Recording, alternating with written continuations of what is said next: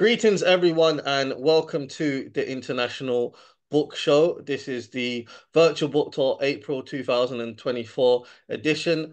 I'm the host of the International Book Show. My name is Makonnen Sankofa. As well as being the host of the International Book Show, I am also the author of 4 books: The Rise of Rastafari, Life in Gambia, Experiences of Living Across Africa, and How to Market and Sell Your Book.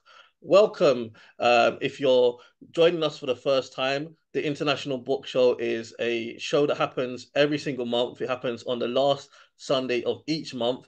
We're coming up to the 4th-year anniversary now. It will be 4 years that I launched the International Book Show. It's changed names over the course of time. It's previously been known as the Black Book Show and the Black Books Webinar, but it's now the International Book Show. It launched almost 4 years ago now.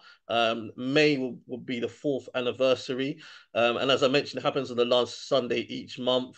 And you'll be hearing from a variety of different talented authors who have written books on a wide range of different subjects.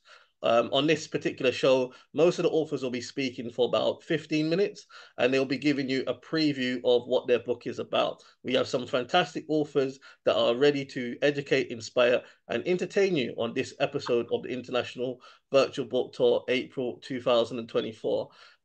Just some house rules I'm going to say to begin with. Please, if you're not speaking, please can you mute yourself so we don't hear any background noise. It's up to you whether you want to have whether you want to have your cameras on and off. Normally, when I'm not speaking, I have my camera off. But again, it's up to you. Authors, please remember to mention where your book is available to be purchased from. Put it on the Zoom link, but there's also people that are going to be watching the show on Facebook, and it's also recorded, so people are going to watch the recording on YouTube. So bear that in mind as well when you're mentioning your book.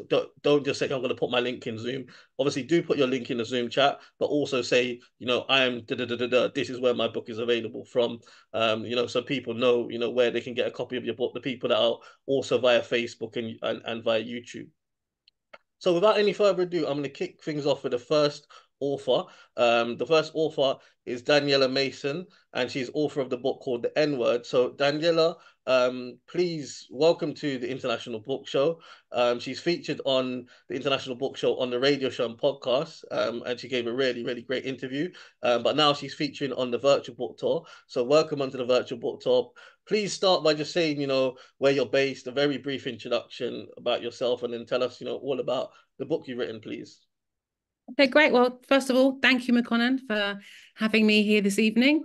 And it's great to be here. It's a pleasure and a privilege to share with you my book and also to listen to you speak about yours. So about me, I'm a London-based writer. I have been a social cause writer for over 20 years. And during that time, I've carved out a reputation for writing about social injustices and exposing injustice. I also write about issues that typically are either overlooked by Western media or are reported with the narrative of a Western media bias. So in 2009, after finishing my master's degree, I wrote an article called Black Women and Hip Hop that went viral. And that article series exposed R. Kelly, which was not popular at the time. I received death threats, I received hate mail, I received litigation letters, but it did, in time, sort of carve out my place as someone who is very passionate about exposing social injustice and injustice in general, particularly within the diaspora. Shortly afterwards, I wrote a piece about Sarah Reed, the prison death of Sarah Reed, and the wrongful imprisonment of Sianda Ngaza. Today, I am a columnist, and I am editor of social cause affairs for an online newspaper called Black Wall Street Media. So I'm also now an author, having just launched my book, The N-Word, which has been published by Austin Macaulay. And I just recently had the book launch. I'm actually going to begin by sharing with you a short video of my book launch.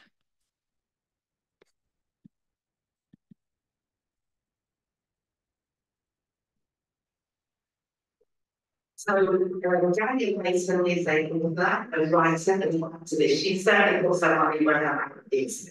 She notably exposed R. Kelly in 2009.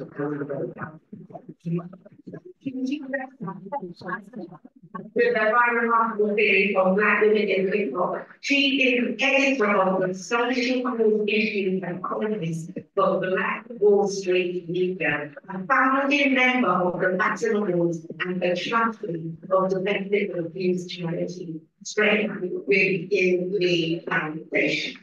So I want you to view all of your energy and bring this woman that is the woman of the night. Daniela is now. It was important to me when putting this evening together that this launch should be about the community. Because the book is about community. The book is about the progression, upliftment, and the advancement of our community, our global community, of the diaspora. The book is about legacy. It's about the next generation, making investments into their spiritual and mental well-being. It's about the shoulders that we stand upon. We must banish the N-word to pay tribute to the humanity that has been denied for us for centuries. To honor the ancestors who suffered and strived just to be counted as human. We are great people who have achieved an abundance despite the agenda. We have done so standing in the footsteps of our ancestors who suffered not in vain, so that we may stand proudly before all and say, we are people worthy of accurate respect and cease to settle for the N-word. I'm a big rough soldier. Walking black on hair smooth like a roller, something like this. Blacksmith when it comes to the black words, black matador, studying metaphor, you can call me the black one. If there's poison in the root, we let them eat the fruit. Guided conclusion right there on your phone. I hear the N-word coast to coast. I hear the N-word living on the street. They sold up the N-word, they just put it on their feet. I'm sure when Daniela really writes this book, you must have had the pain to articulate something that is so profound and dehumanization. But you have to do it. Once my brothers and sisters get their heads down, leave my head to it next time. And I've come to bring consciousness to the unconscious so God made them longer. Why I felt this.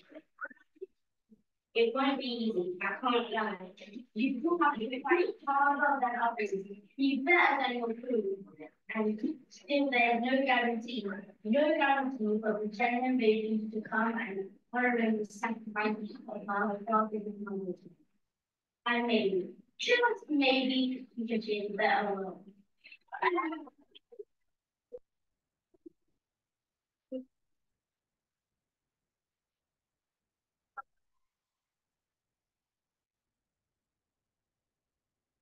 Thank you for taking the time to Sorry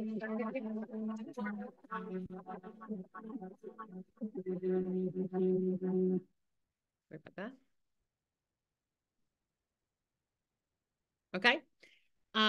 So in terms of why I wrote the N-word, it is the filthiest, dirtiest, nastiest word in the English language. Those were the words of prosecutor Christopher Darden when the issue of saying the N-word came up in the 1995 murder trial of the now late O.J. Simpson. 25 years later, Judge Stephen Reinhart described it as the most noxious racial epithet in the contemporary lexicon. Some time ago, the NAACP held a mock funeral procession in Detroit in a symbolic burial of the N-word as an effort to persuade the diaspora to stop using the slur in hip-hop, music, comedy, and casual conversation. Around that time, I was teaching in a London school, and the 8 to 10-year-olds I was teaching used the N-word constantly in conversation with each other, when referencing themselves and others, and they also imbibed the word constantly in their music choices. And this got me thinking. I analyzed the word holistically, politically, psychologically, historically, colloquially, as a celebrity accessory, as a street idiom, and as a weapon of destruction. And I wrote this book to address the ongoing debate surrounding the most loaded word of our global community. Can it be rebranded or should it be erased? I wrote this book to take my readers on a roller coaster journey into the modern ubiquity of a blood-soaked word that is so damaging to our souls and psyches. So what the N-word explores. The N-word focuses on several layers. And I believe one of the most important is the psychology of cruelty. So in the early 90s, some of us, many of us, the world stood by and witnessed the massacre in Rwanda. And when Hutu leaders took power in Rwanda, the government began to spread a message of hatred against the Tutsis, using extremists on the radio to call upon the Hutus to attack and kill the Tutsis, who they called cockroaches. And as this characterization, this one word, grew among the Hutus, it essentially stripped away any moral obligation to see Tutsis as fellow human beings. And the result was 1 million dead. That is the power of propaganda through a single word. The Tutsis do not now call themselves cockroaches. During the Holocaust, Nazis referred to Jews with a word that they abandoned after the Holocaust. For every oppressor, it's important to define and describe dehumanization with words, because that is what opens the process and opens the door for cruelty. But once the people have been successfully rebranded, given a new term, a subhuman terminology, the process to liberate aggression and exclude the target of aggression from the moral community can thrive. I don't know how many of the viewers or my fellow authors on the show tonight watched Game of Thrones, but if you did, you will remember there was a character called Theon Greyjoy. Theon was tortured, flayed, castrated by a character called Ramsay. But part of that process was Ramsay forced him to rename himself Reek. And at the point at which Theon willingly called himself Reek, Ramsay knew he had won the complete psychological battle against this individual. The language has always been a vital element in the enslavement of bodies and minds. So if you can convince an entire people to abandon their titles, and we're now living in a time, right, where people are literally choosing the titles they want to be addressed with, and replace them with one that denotes them as subhuman, then the oppressor is able to achieve full possession.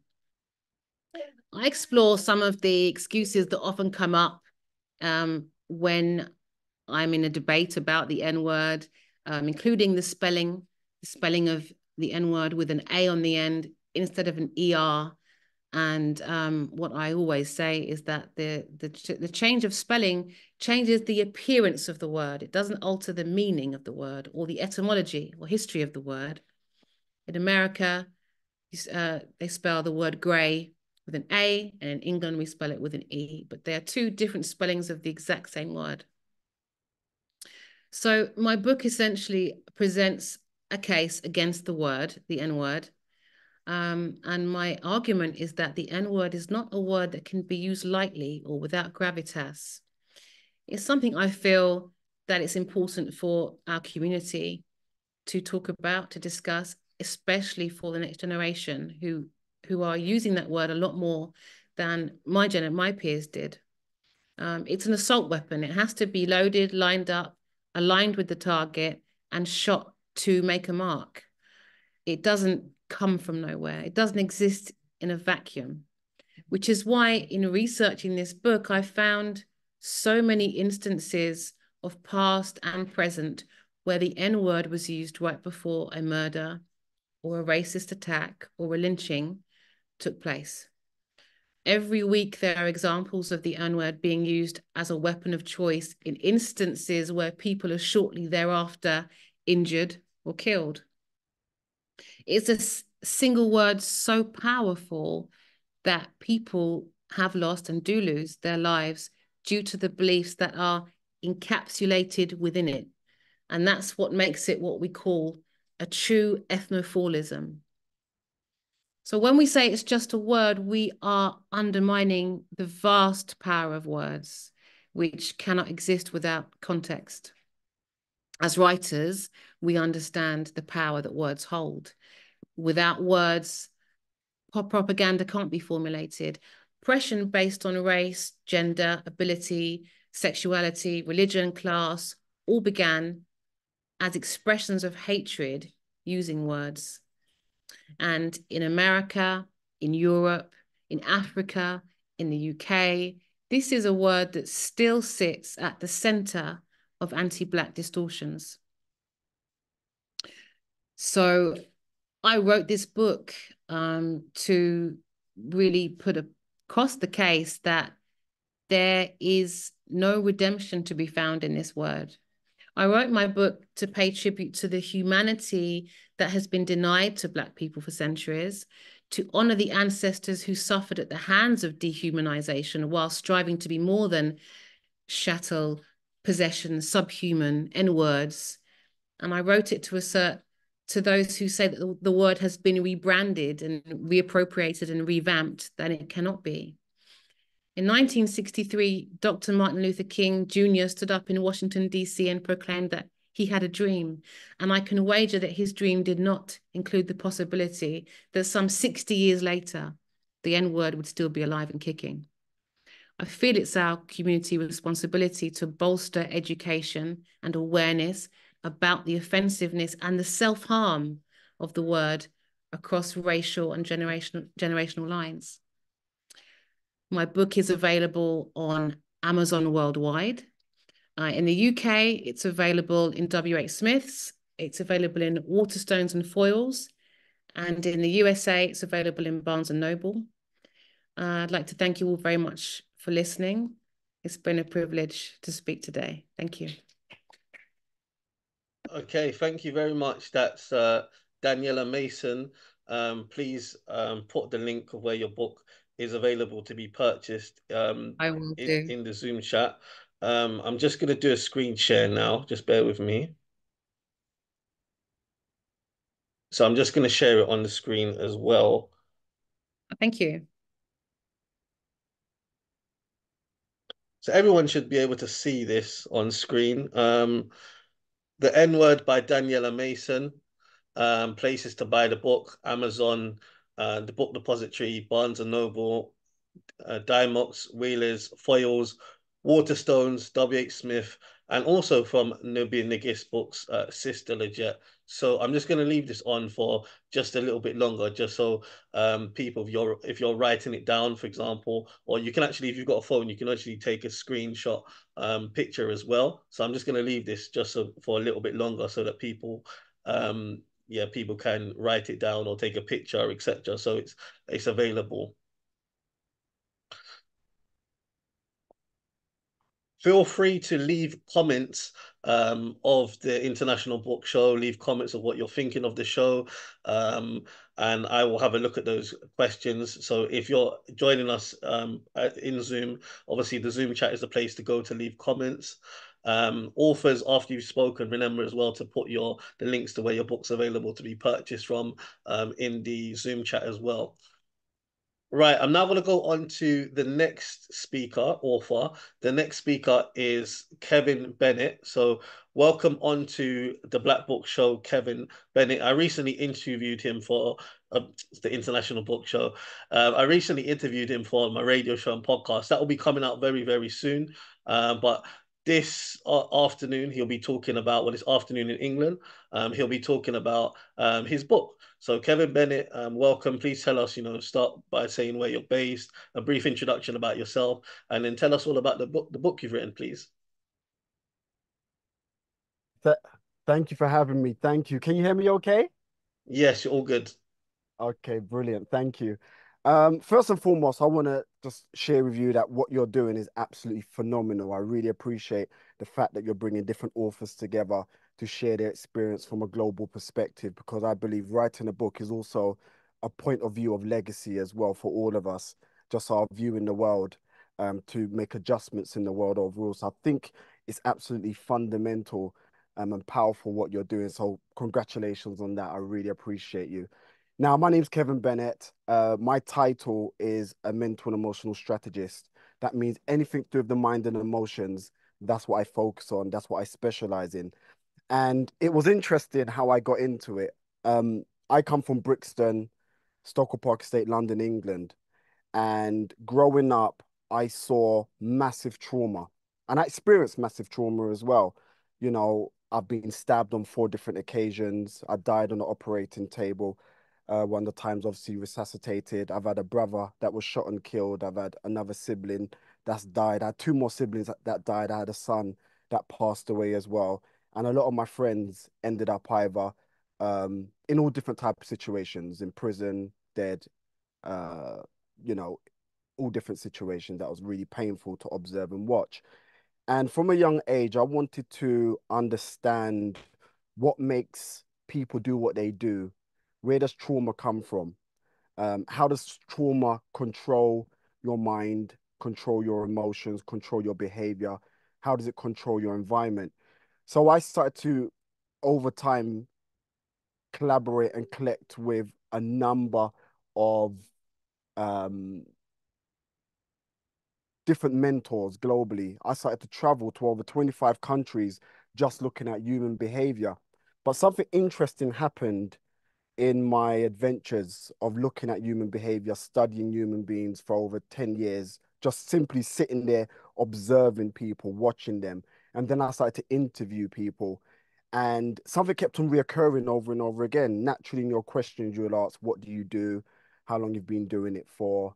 What makes you tick? And all the questions you'll ask. But something started to happen after a period of time, which I found very interesting. Occupations that I started to see, people, certain occupations, they all had certain things in common. So, for example, I started to see the fact that doctors were very depressed. And I found that interesting. I was like, why are doctors depressed? Because naturally, we'll look at a doctor and we'll think, you know, just without thinking about what they do. You know, you're a doctor, you've got a title, you're powerful, you're making money, you're successful. But there was something a lot more sinister that was happening underneath their titles. Then I started to look at anesthetists, I started to look at dentists, and it just got wider and wider and wider. I'm going to share my screen with you and just break it down a bit more. Let's see if I can get this up and running okay. Let's see if we're good with this. Let me share screen. Okay. Let's see. Okay, can you see my screen okay? Yes, we can. Yep. Okay, brilliant. All right. Okay. So what I started to see is the fact that different occupations were vibrating in different frequencies. So I started to see that you had occupations that was vibrating in the frequency of electrons. So you had like people that was vibrating in the electron zone and frequencies that was vibrating in the electron zone. And I'll show you how it's measured shortly as well. And then you had occupations that was vibrating in a proton state, a proton frequency. Now, occupations and people, you know, vibrate in the same way. Yeah. So what I started to look at, and I became very interested in it. I spent over 10 years just looking at how, why, how it's happening, why it's happening, and what is actually happening itself. So let me go a bit deeper into it so it makes a bit more sense. So when you look at it, right, now we all have our different beliefs. You know, some of us call it the Most High, some of us call it God. We have all different names for, and some of us are just atheists, but we have different names for God. I call it God, and that's my thing, right? Now, we're all made out of atoms. Inside of an atom, you have protons, you have electrons, you have neutrons, you have quarks, you have photons. But I just wanted to focus on 3. I wanted to focus on 3 constituents, and the 3 constituents were protons, positive energy, a positive state, neutrons, neutral energy, and electrons, electron energy, negative energy. Now, when you're in a proton state, that's like switching the lights on. You're in a positive state. You're in a positive place. Now, being in that positive energy, that positive state, you're in what they call the spiritual consciousness of love. You're open. You're like an open flower. Now, for most people, they think that the opposite of love is hate, and it's far from that. The opposite of love actually turns out to be fear. So what was happening is a lot of the people I was, interviewing concerning their career, I wanted to then, I started to change the questions and change the focus. And I wanted to look at, did you go into your occupation because of the consciousness of love? Or did you go into your occupation because there's fear that's happening in your life? And it was interesting because I started to look into their childhood. And the majority of people stepped into their occupation because of fear. And I'm going to go a bit deeper to explain. So when you're in a proton state of love, you're going through the feelings and emotions that you're going through. You're going through happiness, you're going through passion, you're going through joy. Overall, you feel positive, you feel enthusiasm, you feel gratitude, you express gratitude overall. But when you're going through the spiritual entities of fear, you tend to go through burnout, loneliness, you feel hurt, you feel rejected, anxiety, insecurity, you feel disappointed, you feel doubt, you feel grief, you feel guilt. There's all these different emotional and emotional states that you go through overall. And so I wanted to then put them into levels. What is the highest level and what is the lowest level? Now, I used to believe that the lowest level was depression, and you've got like 7 to 9 different types of depression. So I used to believe, okay, depression is the lowest vibrational frequency you can get to before, you probably with a broken heart pass away. But then I started to notice over the course of 4 or 5 years, looking at people who committed suicide, people who were suicidal, people who had suicidal ideation, or people who dabbled with the conversation of suicide, which is suicidal ideation once again. And I started to realize they all had one thing in common. Every person who either committed suicide or who had suicidal ideation, they all struggled with hopelessness. They didn't see themselves in the future. They didn't imagine themselves in the future. They didn't want to be in the future. And so I started to look into that even more. So I went back to occupations and started to look at occupations that where people were going through suicidal ideations overall. But I also wanted to look at the different types of fears that came into people's lives overall. Yeah. I wanted to look at what fear controls different occupations and what fear controls people to do the things they do. And the 7 fears that people are controlled by when they're in a fearful electron state is the fear of criticism, which then causes burnout, it causes loneliness, because people don't want to share certain things, so they suffer in silence. And I started to see that, especially throughout different parts of America and different parts of the world, if a dentist or a doctor or a physician or an anesthetist was to share with the board that they were going through depression, they could lose their license. So there's a big fight that's been going on over the years that doctors and dentists should be able to express themselves without being penalized by the board, because the board don't want to deal with being sued if something happens, and doctors don't want to share what they're going through because they don't want to be penalized and lose their livelihood, lose their career, lose their titles, lose their connection with the world overall. So they would change their names and go from state to state to try and get therapy and pay in cash. And so what they will do after a period of time, they'll start to go through all different negative emotions, the fear of criticism, the fear of loss, even sometimes the fear of success, because more success means more business means more burnout means more pain. And so I wanted to look at occupations that were suffering with these feelings and emotions, but also wanted to look at human beings overall and what governs human beings overall. And these were the 7 fears I was looking at: the fear of criticism, the fear of poverty, the fear of death, the fear of loss of a loved one, the fear of ill health, the fear of success, and the fear of old age. They're the main entities. And the reason why I call them entities, because they enter into your world based upon environment or based upon the type of people you're socialize or connected to. Sometimes it's family members telling you you're not good enough, you're not smart enough, you're not pretty enough, you're not worthy. And so these entities start to enter into your life and start to control the way that you think, the way you feel, the way you behave, and the way you look at yourself overall, and if you even want to be successful. So these are the occupations I started to break down in the book. And these are the occupations that not only is from my research, but I looked at the NHS, I looked at the CDC, I looked at all these different organizations who can measure data on occupations that's got high stress, high depression, and high suicide rates. So as you see there, you may have your occupation on this list somewhere along the line. You know, surgeons, high suicide rates; dentists, high suicide rates; veterinarians, financial services, real estate agents, electricians, lawyers, medical doctors, farmers.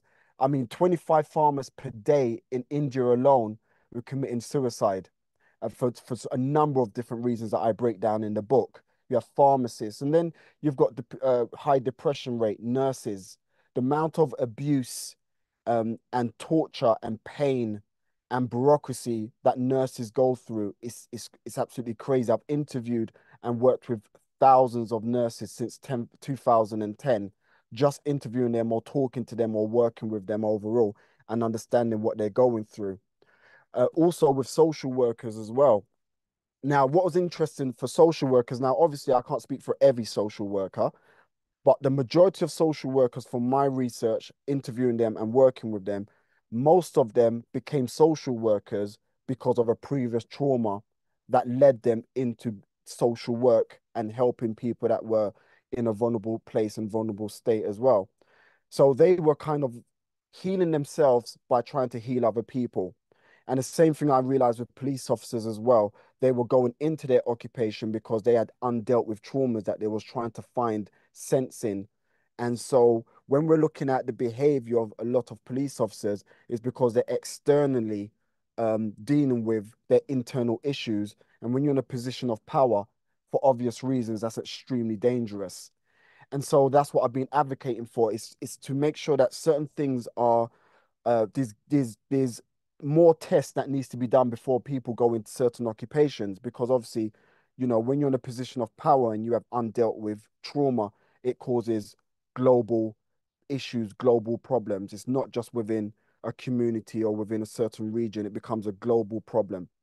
And so I started to see that more and more, that every single occupation we choose to go in, the occupation vibrates within a certain frequency: stress, depression, suicidal ideation, suicidal thoughts, which vibrates within a proton, electron, and a neutron frequency in that sense, you know, constituent. And so I wanted to go even deeper. And so the reason why I wrote this book, I wrote this book for a number of different reasons. I wanted to talk to 5 different sets of people in writing the book. Now, the book is called Who Helps the Helpline When the Helpline Needs Help? So that's who helps the helpline when the helpline needs help. And what does that actually mean? Who's helping the people that are helping the people? Because for most people, when they're in a place of servitude, now it's not just careers as well, it's family members, it's people in the community, it's your next door neighbor. Sometimes when people are out there serving other people, they're suffering in silence, and the people that they're serving don't think to look back and want to serve them in return.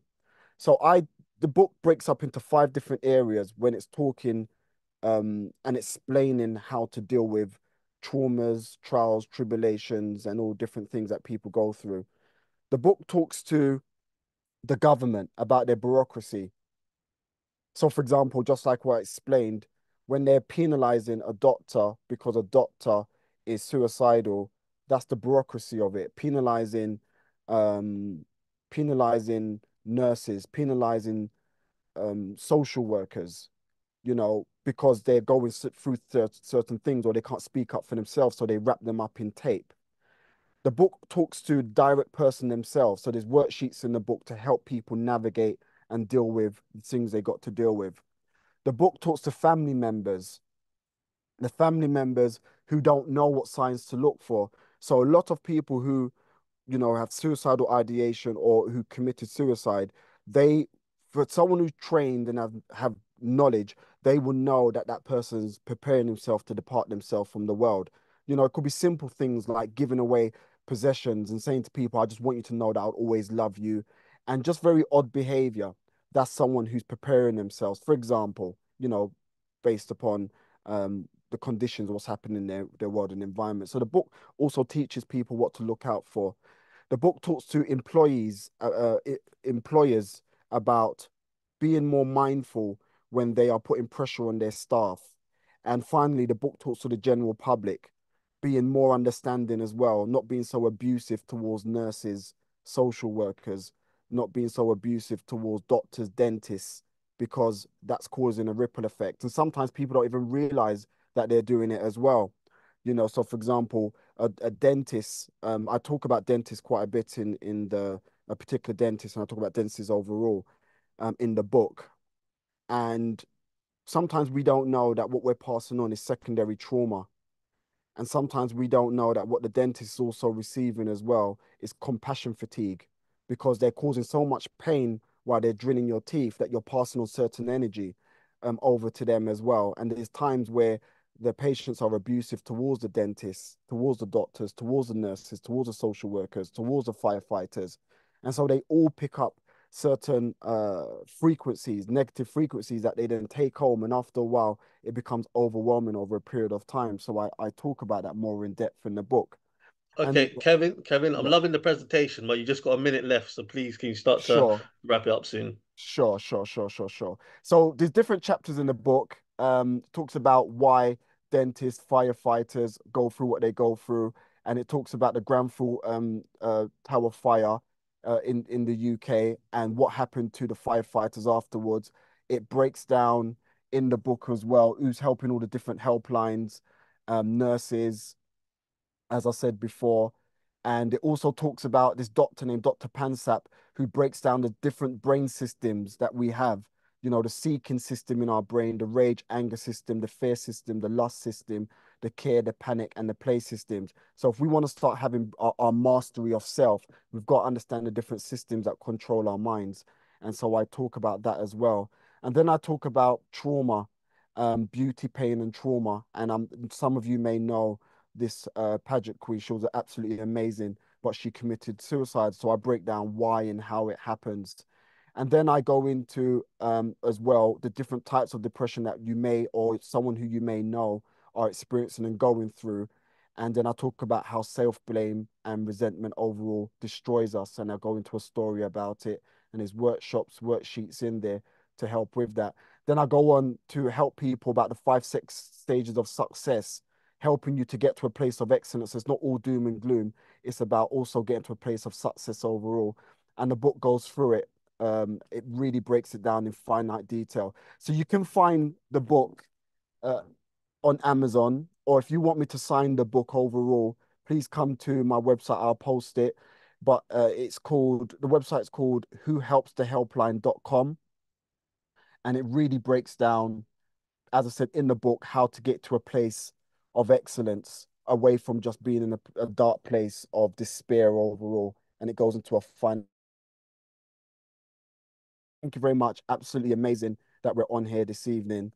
I think it's just phenomenal what you're doing as well for this international book club. And as I said, if you'd like to know more information, please, reach out to me on social media, Kevin Bennett, BENNETT, Facebook, Instagram, TikTok. Feel free to reach out to me, and I'll try to accommodate you as well best as possible. And that's me. So yeah, thank you very much. I appreciate you guys. Thank you very much. That was Kevin Bennett. I'm just going to share my screen now so you can see some of the information about his book on display.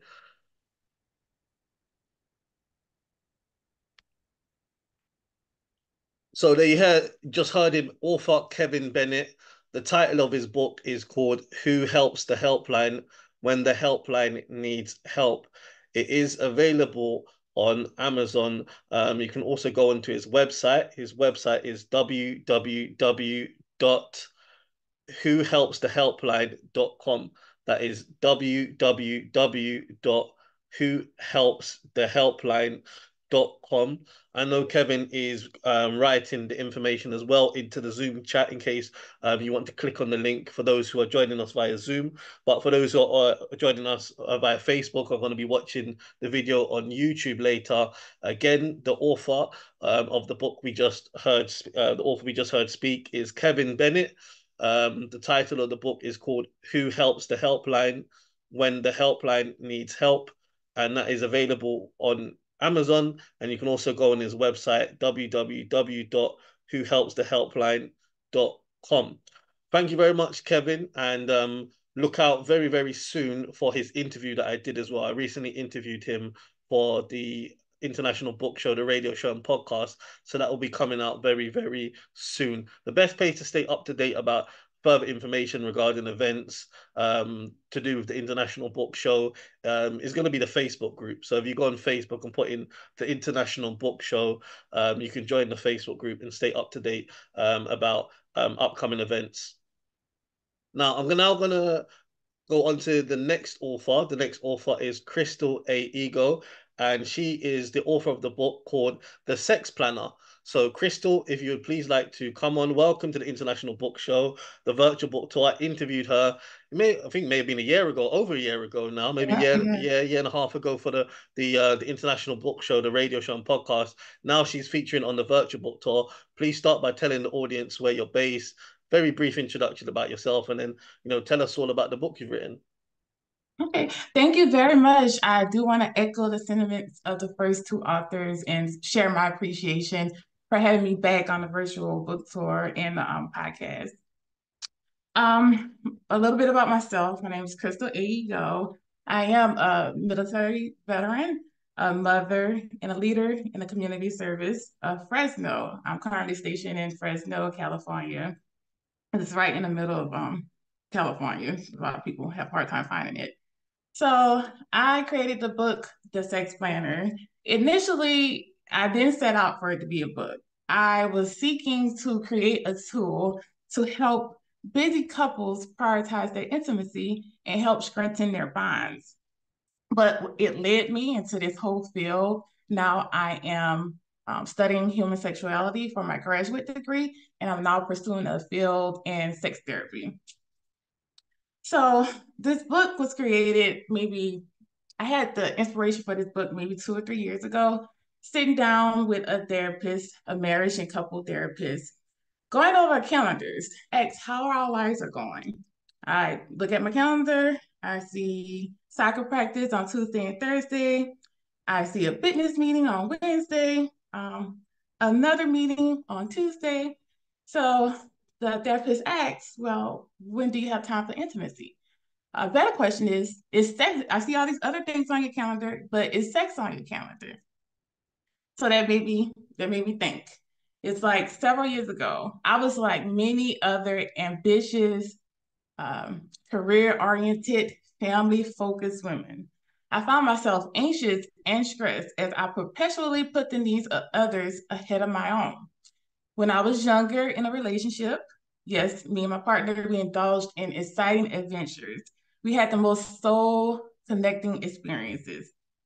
However, as we grew older, we gained more responsibility. We have careers now. We have children now. We have positions within the community. These carefree encounters of our youth were far distant memories. My partner and I had become so consumed with adulting that we forgot to have fun and save space to re-engage our union.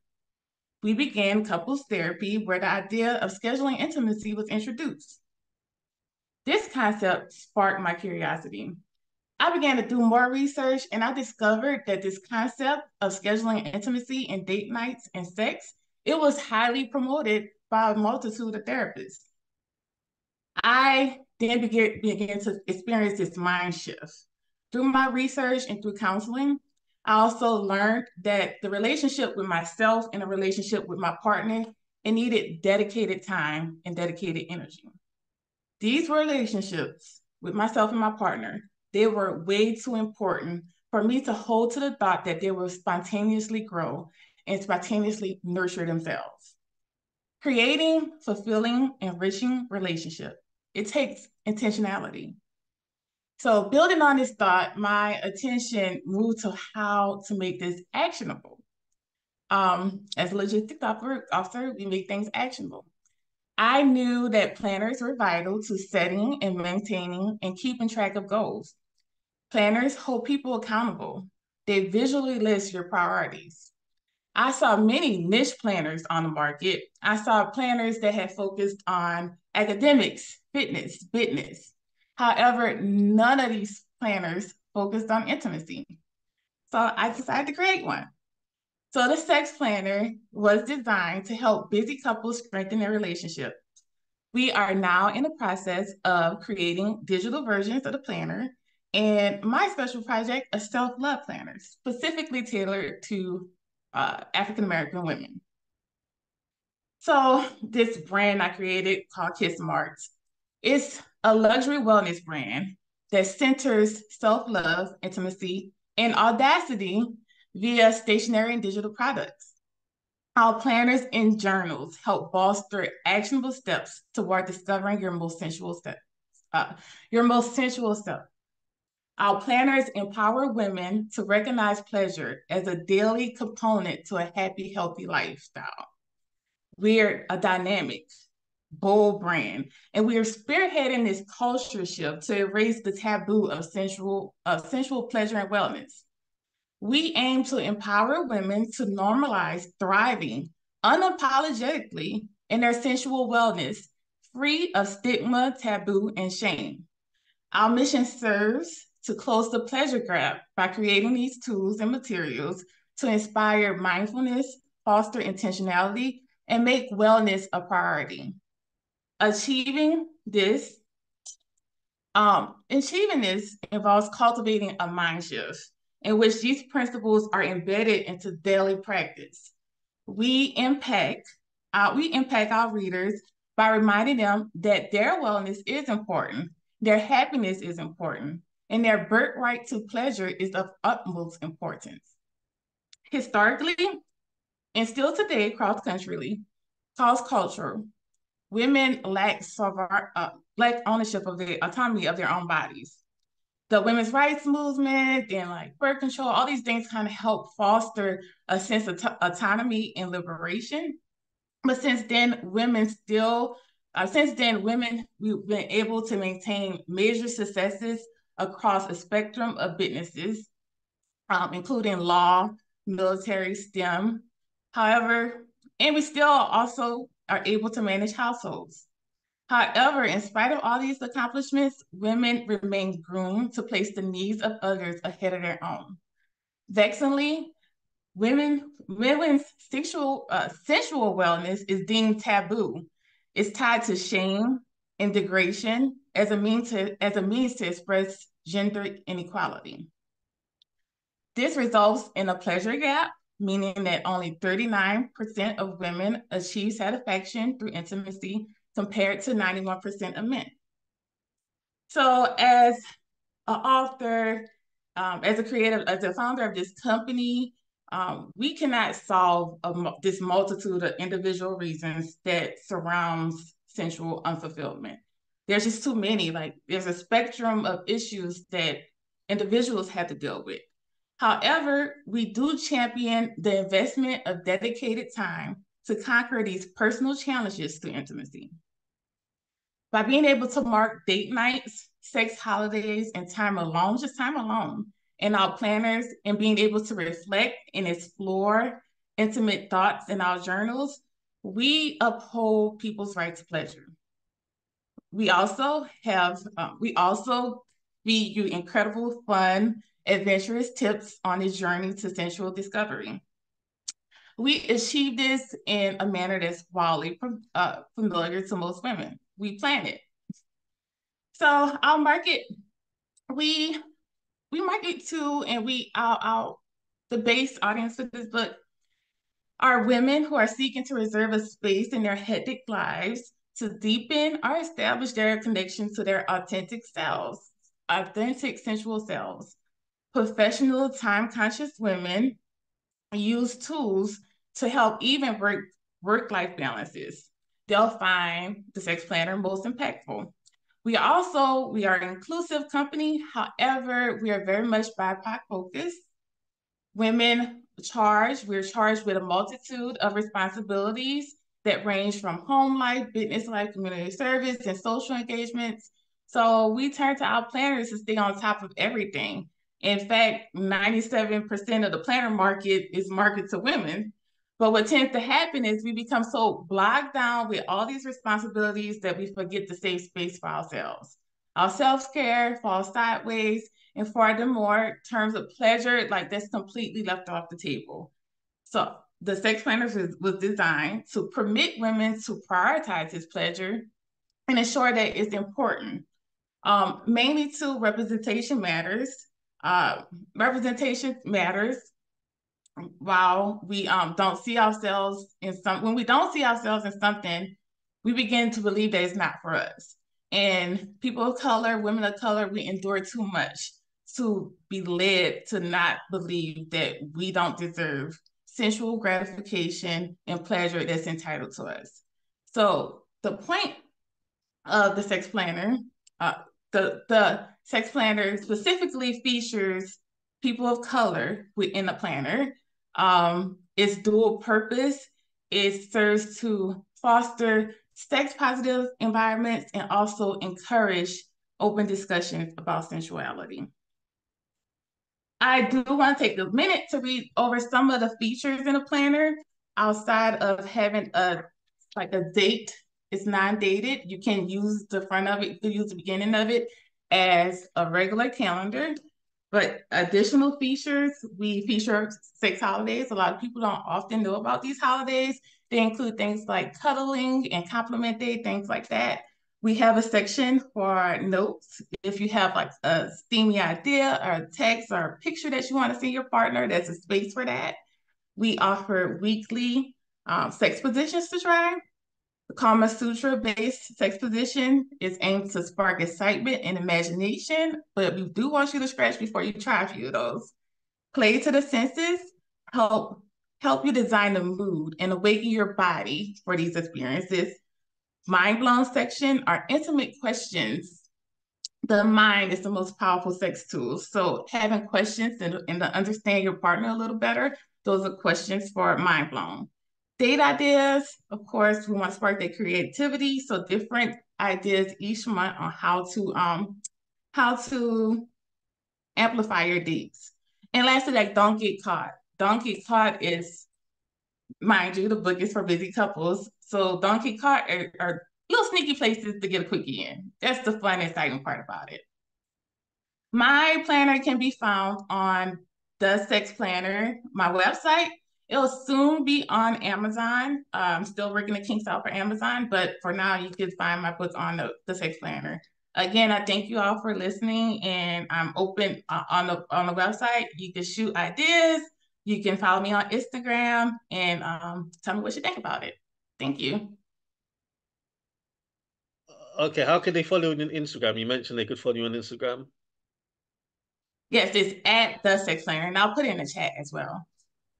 Okay, cool. I'm just gonna put it up on screen now, so people should be able to see this.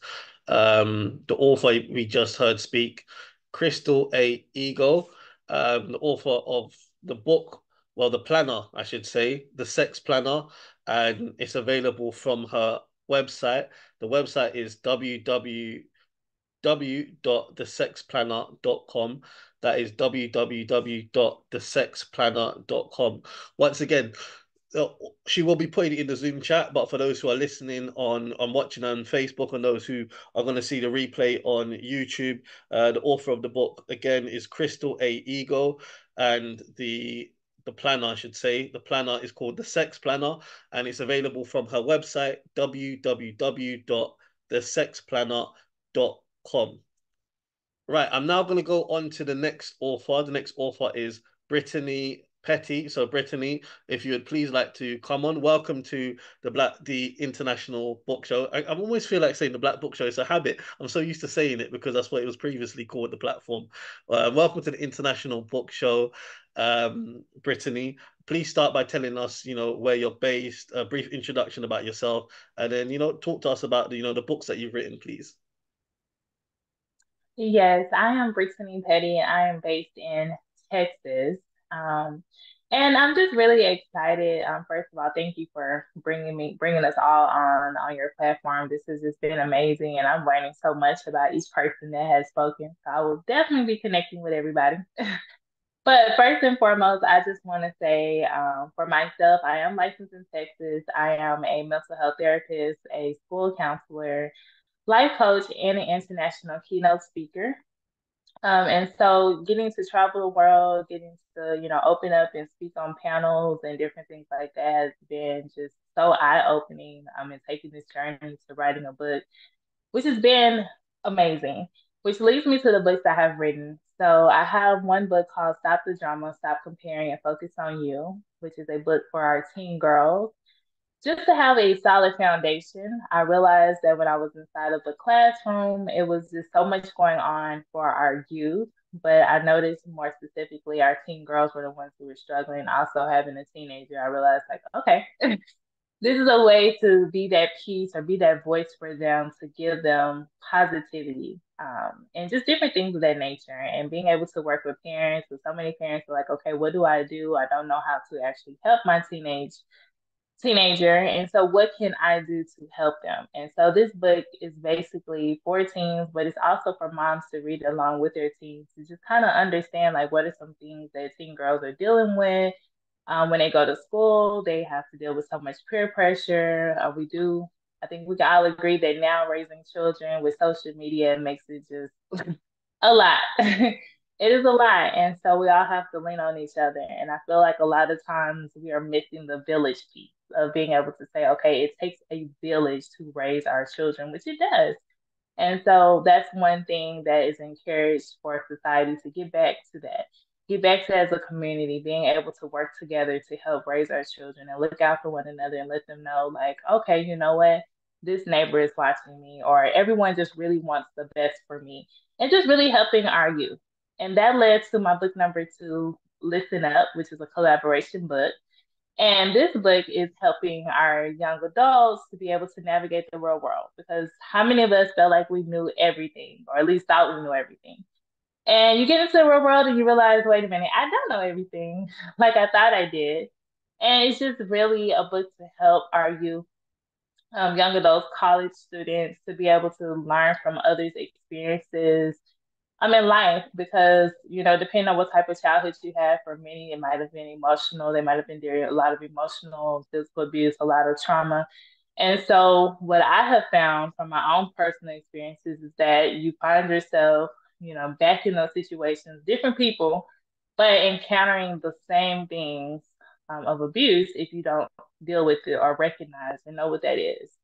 And so for me, as a mental health therapist, I talk to so many different age brackets, whether they're teens, young adults, women, men. And one thing for sure is that, in your 20s, you're just trying to figure it out. You're going from here to there, trying to figure out, you get paired up with somebody, not realizing that you haven't dealt with your own traumas. And then now you're in your 30s and 40s trying to figure out, what do I do next? Or how did I get here? And a lot of it is a result of our foundation. And that is why, with my book, I focus a lot on making sure that you look at your foundation, rebuild your foundation. How can you rebuild your foundation? Excuse me. And so that is something that we talk about a lot, in my book. And so after becoming the mental health therapist and really solidifying and doing a lot of research, that's what led me to start my own workbook. And my workbook is focused on inner healing, Empower You Crown Up, inner healing for women. A lot, I just basically took everything that my clients were coming to me with and just allows them to have a safe space where they can literally break down, repair their own foundation, doing the work with their mental health therapist to be able to say, okay, these are some things that I dealt with. This is some trauma that I experienced. This is how that trauma still affects me in today. And start to do the work to repair themselves so that they can just have a brighter future. Focusing on a lot of gratitude, a lot of positivity, affirmations, just doing different things, having that routine to really help them to say, okay, you know what, it's time for me to focus on myself.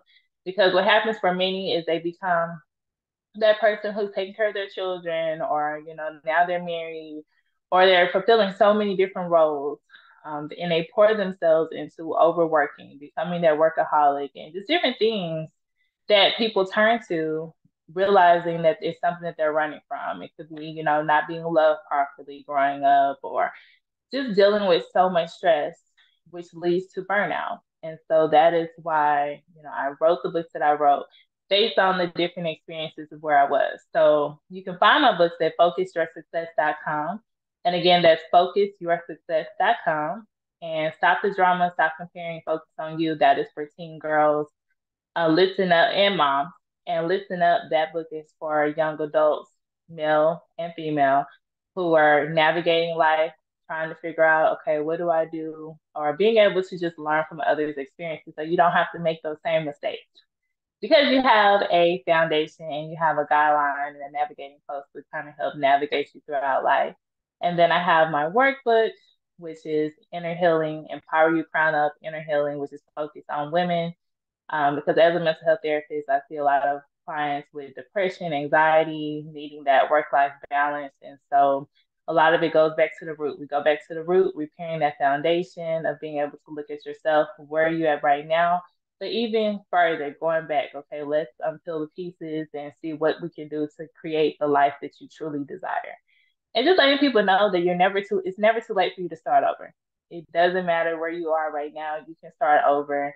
And just allowing people to realize that you have the power to create the life that you desire. And it really starts on how you see yourself. When you see yourself in a positive light, or that you can actually be better or be the person that you truly desire to become, then you can start to create a new foundation for yourself, set the boundaries that need to be set, and start over and just create peace in your life, which is just very important. But again, you can connect with me and buy my books on focusyoursuccess.com.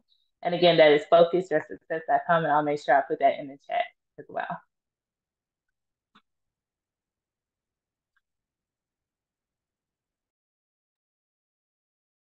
Okay, thank you very much. That's Brittany Petty.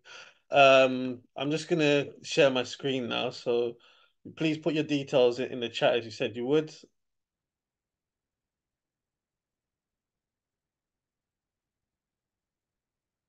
So Brittany Petty, the author who you just heard speak, her book titles Stop the Drama, Stop Comparing and Focus on You, and also Listen Up. So you can see a picture of her book there, Listen Up. A teen's guide to overcoming life's greatest obstacles. And you can buy those books from the website, which is listed, which is www.empoweryou.company.site, www.empoweryou.company.site.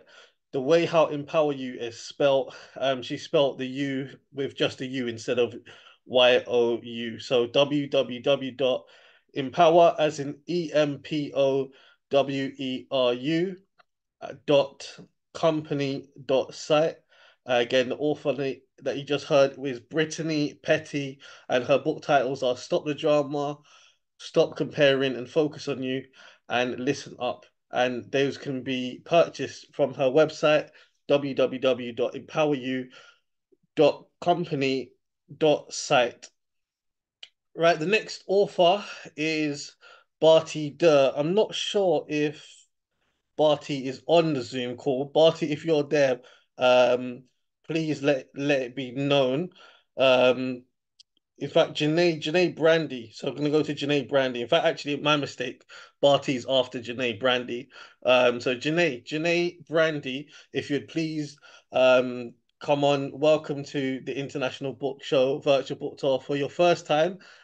Please, tell us where you're based, very briefly introduce yourself, and then, tell us all about the book you've written, please. Hello, my name is Janae Brandy. First, I want to say thank you for even having me on your show. This is my first time, and I'm so happy. It's an honor. So glory to God, definitely. My name is Janae Brandy. I'm 34 years old. I'm from Wichita, Kansas. And Wichita, Kansas is in the middle of the map of the United States. A little bit about Kansas is we're known for our aircraft, Spirit, Boeing. We have a fantastic airline. A funny fact about Kansas is we're known for the Wizard of Oz, the Yellow Brick Road, Dorothy Click and her Red Heels. I don't know anything about the Yellow Brick Road, but Wichita, Kansas is definitely my home. I'm an upcoming author. I have written a book called Oaks of Righteousness. And I dedicated it to my children because my children have seen me go through different struggles. They see me go through trust issues and finding forgiveness. So I want you to imagine being 9 years old and you're being introduced to multiple men, just different men stating that they're your uncle, this is a family member, you show respect to them. But with the next following day, you see those same uncles kicking your door down, putting guns to your parents' head, asking for their money. I went through that, and my kids seen the hardship I had with finding forgiveness with my parents and finding healing. And so those issues caused me to have codependency, trust issues. And so I wrote Oaks of Righteousness to show that during those circumstances, there's still a way out. I had anger issues at first because I was blaming others for my pain, but I had to take accountability within myself. And so I had to sit down and realize that this wasn't the end for me. It caused me to run to the streets, and that was not the answer to go. So I had to be still for a little bit, and I had to find forgiveness and healing and know that at the end of the tunnel, there is light. And if I'm passionate about it, to keep going and don't stop. So I definitely dedicated that to my children as well. And just to let everybody know that, you can start over no matter how far or just the situation you were born into, that it is a turnaround. That doesn't have to be the end of your story, and that doesn't have to define who you are because of what you were born into. So Oaks of Righteousness is on Amazon.com or JanaeBrandy.com. And it's just to be a resource and just to be a guidance to just show that even some of the darkest times won't break you. It will make you into a better person. It gives you lessons if you look for the silver lining in it, if you look for the beauty in it instead of the pain, and take those lessons and let it make you into something better and not tear you down. So Oaks of Righteousness is definitely a guide and just a ray of light to show that it's not over. You can always turn around, you can make a change, and you can start all the way new and clear, but definitely due to healing and finding forgiveness, and just know that you are worth it. So that's what Oaks of Righteousness is for. You can find it on Amazon.com, or you can go to JanaeBrandy.com, JanaeBrandy. And it's just to show that you are important and you are somebody and you can change and make a way for greatness. Thank you.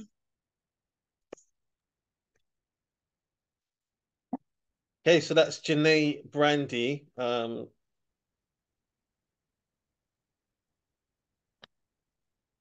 Her book is titled Oaks of Righteousness, and you can buy a copy from her website. It's JanaeBrandy.com. Again, the author Janae Brandy. You can see the picture of her book there. The book's title Oaks of Righteousness, and if you go on the website JanaeBrandy.com, you can get a copy of the book. The next author I'm now going to go on to is Meshawn Daniels. So Meshawn Daniels, I actually recently interviewed him for the International Book Show, the radio show and the podcast, and it was an excellent interview. It's going to be coming out, in case you missed it, it's going to be coming out on the podcast very, very soon. The podcast is on Spotify, Amazon, Apple Music, various platforms. I normally share it in the International Book Show Facebook group. If you haven't joined the Facebook group, please join. But it was a really, really good interview. But I'm now going to invite him to come and to speak on the virtual book tour. So Uncle Meshawn, Meshawn Daniels, also known as Uncle Meshawn, the one and only Uncle Meshawn. So I'm going to let him talk about his book now. I Am Not Your Black America. So Meshawn, welcome to the virtual book tour. Please start by very briefly introducing yourself, tell us where you're based, and then go on to tell us all about the book you've written, please.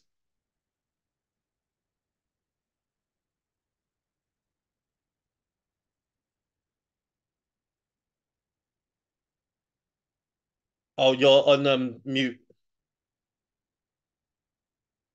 Okay. First of all, I want to make sure that I piggyback off everybody else that has already spoken. Thank you for giving us this platform, for being able to put this together. And, I'm going to have to brag a little bit. I like to say that I like to believe that meeting me caused you to change the title of your show. You don't want to have to say it publicly, but, I'm going to just go ahead and say that meeting me kind of contribute to that and everything. Can I get an amen? I got to mess with you a little bit, man. Our interview was off the hook. You allowed me to express myself and to explain why I wrote my book. My book is very controversial. I'm Not Your Black America. And so I want to say to everybody who's listening is I am not against anyone who wants to identify themselves as Black. That is not what my book is all about. My book is specifically about the idea that the color construct, the paradigms, and the matrix are real, and they've been real from the very beginning. But culturally, my ancestors came onto the civilization of being able to navigate in America when the systematic system was already in place. And so I want to let everybody understand that when I'm speaking about Black, I'm talking about a construct that was intentionally put into place to keep us boxed into living the lifestyles that we're currently still living in and continue perpetuating in, because the construct is already in place before we even came in. Our ancestors could not fight against something that they themselves did not have a clue that they were in.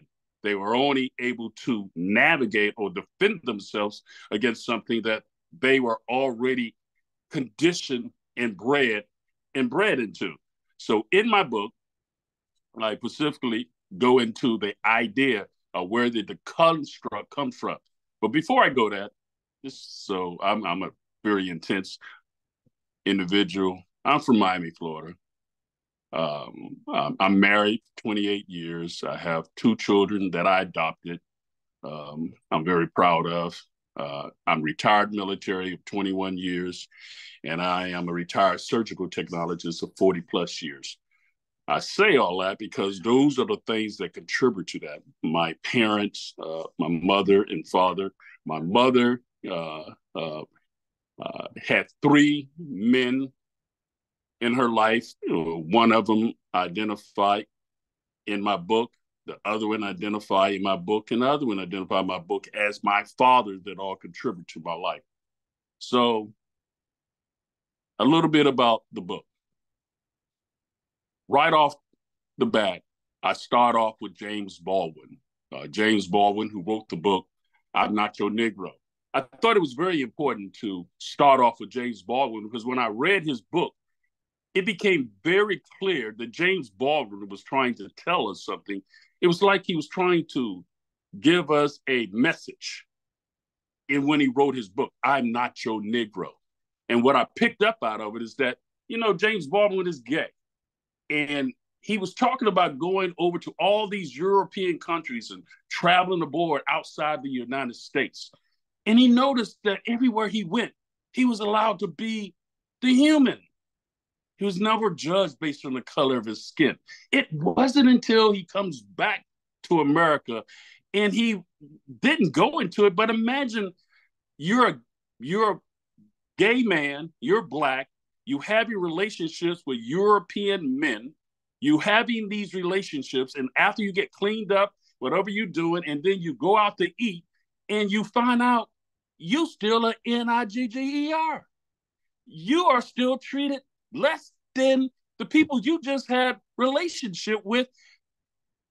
He hinted to it, how it made him feel. He like, wow, here he is in America, the country that he's born in, pressed upon him that all he was a N-I-G-G-E-R, the color construct, reinforced over and over and over. And so when I felt that and I received that, I started realizing that through my childhood, I too was sexually abused. I too, first people who called me an N-I-G-G-E-R was my own parents, people who looked like me. The first people who actually mistreated me and hurt me and tried to kill me were people that looked like me. But all through that trauma of that, they the same people who wanted me to hate people that was outside of my culture because of the color of their skin. It was a twisted thing. The very people who treat you and mistreat you and talk to you and hurt you, then they want you to hate and be angry about people who ain't never done anything to you during my generation, okay? I'm not talking about the previous generation born for 1960. I'm talking about I'm born after 1960. The people who hurt me, cut me, called me names derogatorily, they didn't look like white people. They look like me. And then those same people want me to be angry and mad about things that they themselves, their traumas and things that they themselves have not yet overcome. I don't want it. So I had to learn how to unlearn, to relearn, to see myself as God wanted me to be. And I was able to receive that in the military. And so I put in my book about the importance of, first, I was transparent. I divulged some very transparent traumas that I went through.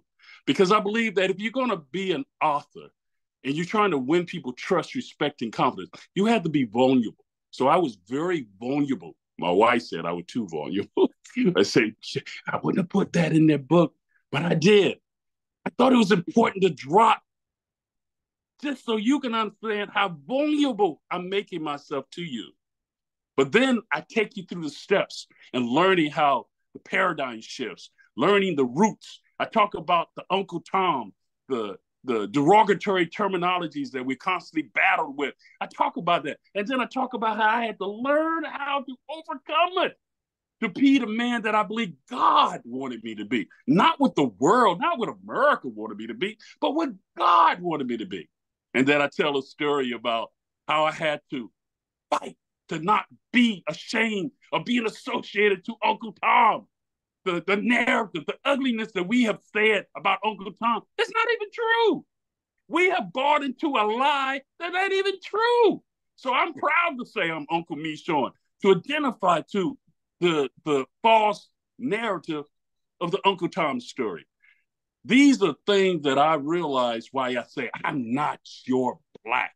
What was interesting is that the first time that I was told I wasn't Black was people that looked like me, because I didn't have, my mother sheltered me. I didn't have all the accolades. I didn't have the swagger or what it was to be Black. And then the next person, people that told me I wasn't Black, is when I was a surgical technologist working in the operating room. And I had learned how to make good money. I learned how to be good.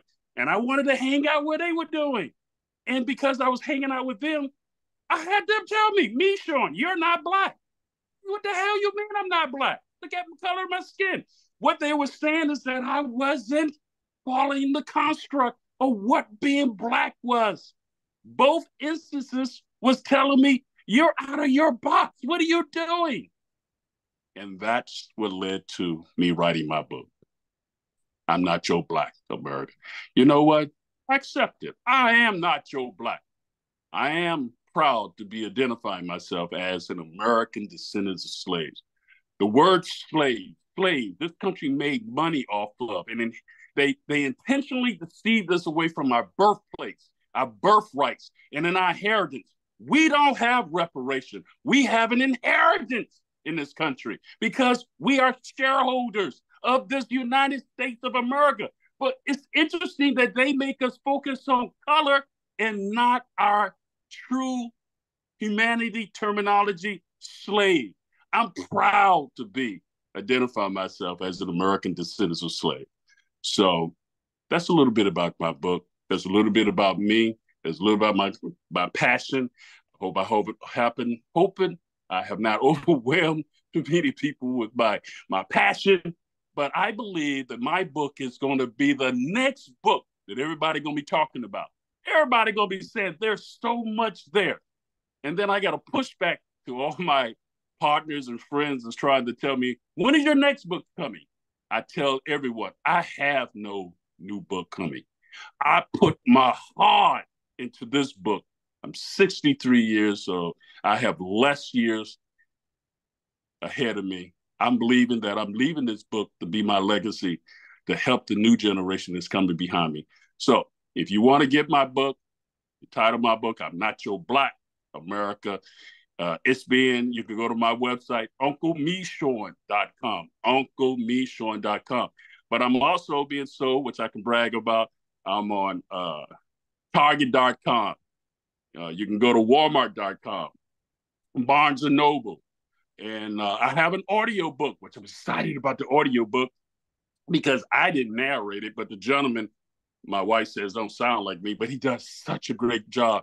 Everybody loved my audio book, and you can receive my book in Kindle as well. That is my wrap. I am your Uncle Meshon, coming from Louisville, Kentucky.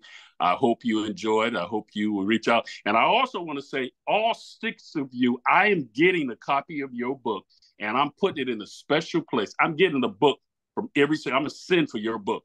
I'm putting it in a special place because we're all on this together.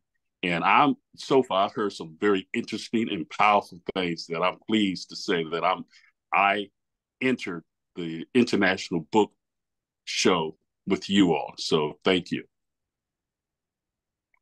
Thank you very much. That was Uncle Meshon. I'm just going to put his book up on display. Please put the details of where people can get your book in the Zoom chat. Here we go. Uncle Meshon, also known as Meshon Daniels. The book title again is I Am Not Your Black America. And you can go to his website. His website is www.unclemeshon.com. www.unclemeshon.com, and that's spelled as in Uncle. Meshon is MESHORN.com. Again, that's author Meshon Daniels, also known as Uncle Meshon. The title of his book is I Am Not Your Black America, and you can go and check it out on his website. His website actually takes you to places where his book's available, like Amazon and different other websites like Walmart, and I think it's Barnes & Noble and different places. That's UncleMeshon.com. Right, I'm now going to invite Michelle Cox to come onto the International Book Show for the first time. Michelle, welcome onto the virtual book tour, this episode. Please start by telling us where you're based, briefly introduce yourself, and then go on to tell us about the books you've written. Well, I know I believe one's about to come out, and you've also got an ebook. Hi everybody. First, thank you for inviting me. This is an amazing space, and meeting some amazing authors and hearing about some amazing work. I live in Bethlehem, Georgia, but I'm from Boston originally. I'm 62, and I write STEM-inspired picture books for children. Now, this wasn't my occupation at first. I'm in IT, I'm an instructor, and I was a field support technician for a major corporation. Well, my life came to a turn. I was diagnosed with breast cancer at the age of 55. And after surgery, I was at home and I was contemplating if I was going to live or die. 1 in 4 Black women will present with breast cancer in their lifetime. And a lot of times our outcomes aren't as good as other sisters and other people because of, number one, we don't get diagnosed in time. Well, I found my own lump, and that helped save my life. But ultimately, God gave me a gift, because in that moment, I was contemplating whether I was going to live or die. Breast cancer will make you get perspective. But God came in and God was like, I got you.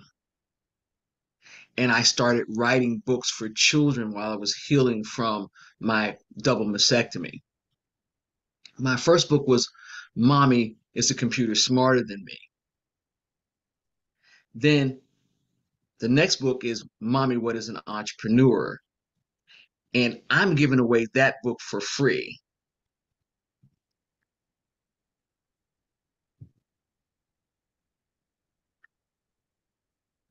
I'm just going to share my screen for a minute. I'm on Instagram. And then this is my website. My first book, Mommy's Computer Smarter Than Me. Now, for everybody, this is the book I'm telling you about. It is Mommy, What is an Entrepreneur? Everybody, from my heart to yours, I'm giving you this book free. All you have to do is sign up, name, email address, and the hashtag is pound BBC. That means beating breast cancer. My job, my purpose, is to make sure that our kids learn STEM. And why not learn STEM from somebody that teaches STEM? I teach computer hardware repair. So that book is free to everybody, no matter where you are. If you have a computer, you can get it for a child you love. Now, besides that, I'm also a broadcaster. I have a show called The Importance and Power of Reading. And as somebody that is from the Black diaspora, as a Black American, I want to make sure that our kids see us the way we're supposed to be seen, the way I know that we are. And so I have a show called The Importance and Power of Reading. It's on my YouTube channel, Michelle the Computer Lady. Every week I try to get on an author, a publisher, somebody in business everywhere to share how reading has made them successful. The one thing about this life is we know that without reading, there's nothing you can do.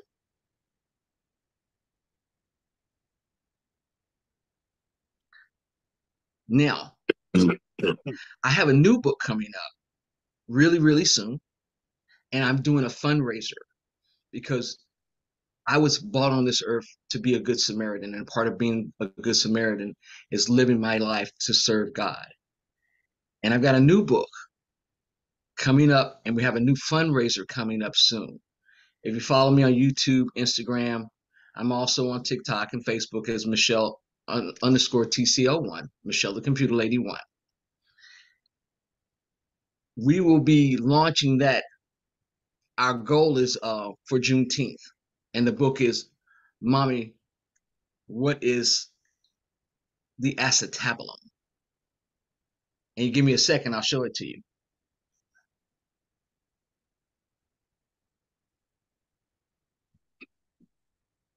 And that's the new book. And those books will be, they're available on my website, tmrcus.com. Now, to all the authors, I want to say thank you for all your work. Thank you for diving into the American psyche. the international psychic. Also, thank you for representing to our children what it's like for us in this culture to write and to publish books. I'm wishing each and every one of you success. To everybody that's watching me internationally, you have a chance to get a book that will help your children learn about entrepreneurship. I write about mommies that teach their children about technologies, science, technology, engineering, math. And because STEM is so important, I'm hoping to illuminate a light around STEM. And that's why I write STEM-inspired picture books for children, as I created the Mommy Readers Collection series of books. I've written so far 12 books. I'm working on another 9 right now. But my goal is to make sure that our kids are smart as they think they are. And reading will help take them there. Sankofa, thank you so much for inviting me. Everybody, much success and good luck. Okay, thank you very much, Michelle Cox. I'm just going to do a screen share right now. Just give me a moment.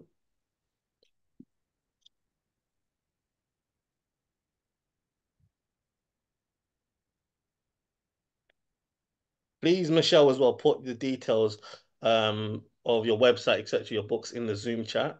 So everyone should be able to see this. That's author Michelle Cox. Her books, Mummy, What is an Entrepreneur?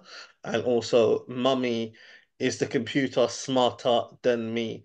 If you go onto the website, which is www.tmrcus.com, you'll be able to get information about those books. That's www.tmrcus.com.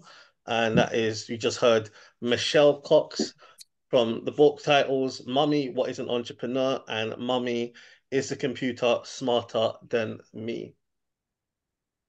Now, Barty Dare should be joining us very, very soon. I know she's trying to log on. Sister Leggett from Nubian Nigist Books, she's not able to make it, but she sends her regards. Sister Leggett from Nubian Nigist Books, she sells a wide variety of books from Black authors. She normally comes onto the virtual book tour each month. She's actually one of the sponsors of the virtual book tour. And the books she sells, they include a variety of different themes. Some of them tackle or talk about African history, Pan-Africanism, spirituality, health, children's books, and contemporary books. So, various different books. So please contact Sister Leggett, if you're interested in, getting some books from her, or if you're an author, you may be interested in actually having her sell copies of your book. So Sister Leggett, you can contact her via email address is the best way to contact her.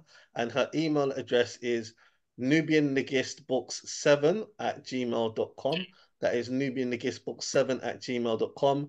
And it's spelled as in NUBIANNIGIST books, BOOKS7@gmail.com. So that is Nubian Nigist Books. Now, while we're waiting for Barty should let me know when she's joined on. I'm going to talk about my books. I wasn't planning to come on and speak, but I'm going to come on. Let me just stop my screen. Oh no, there she is, Barty. Okay, Barty, I'm going to hand it over to you.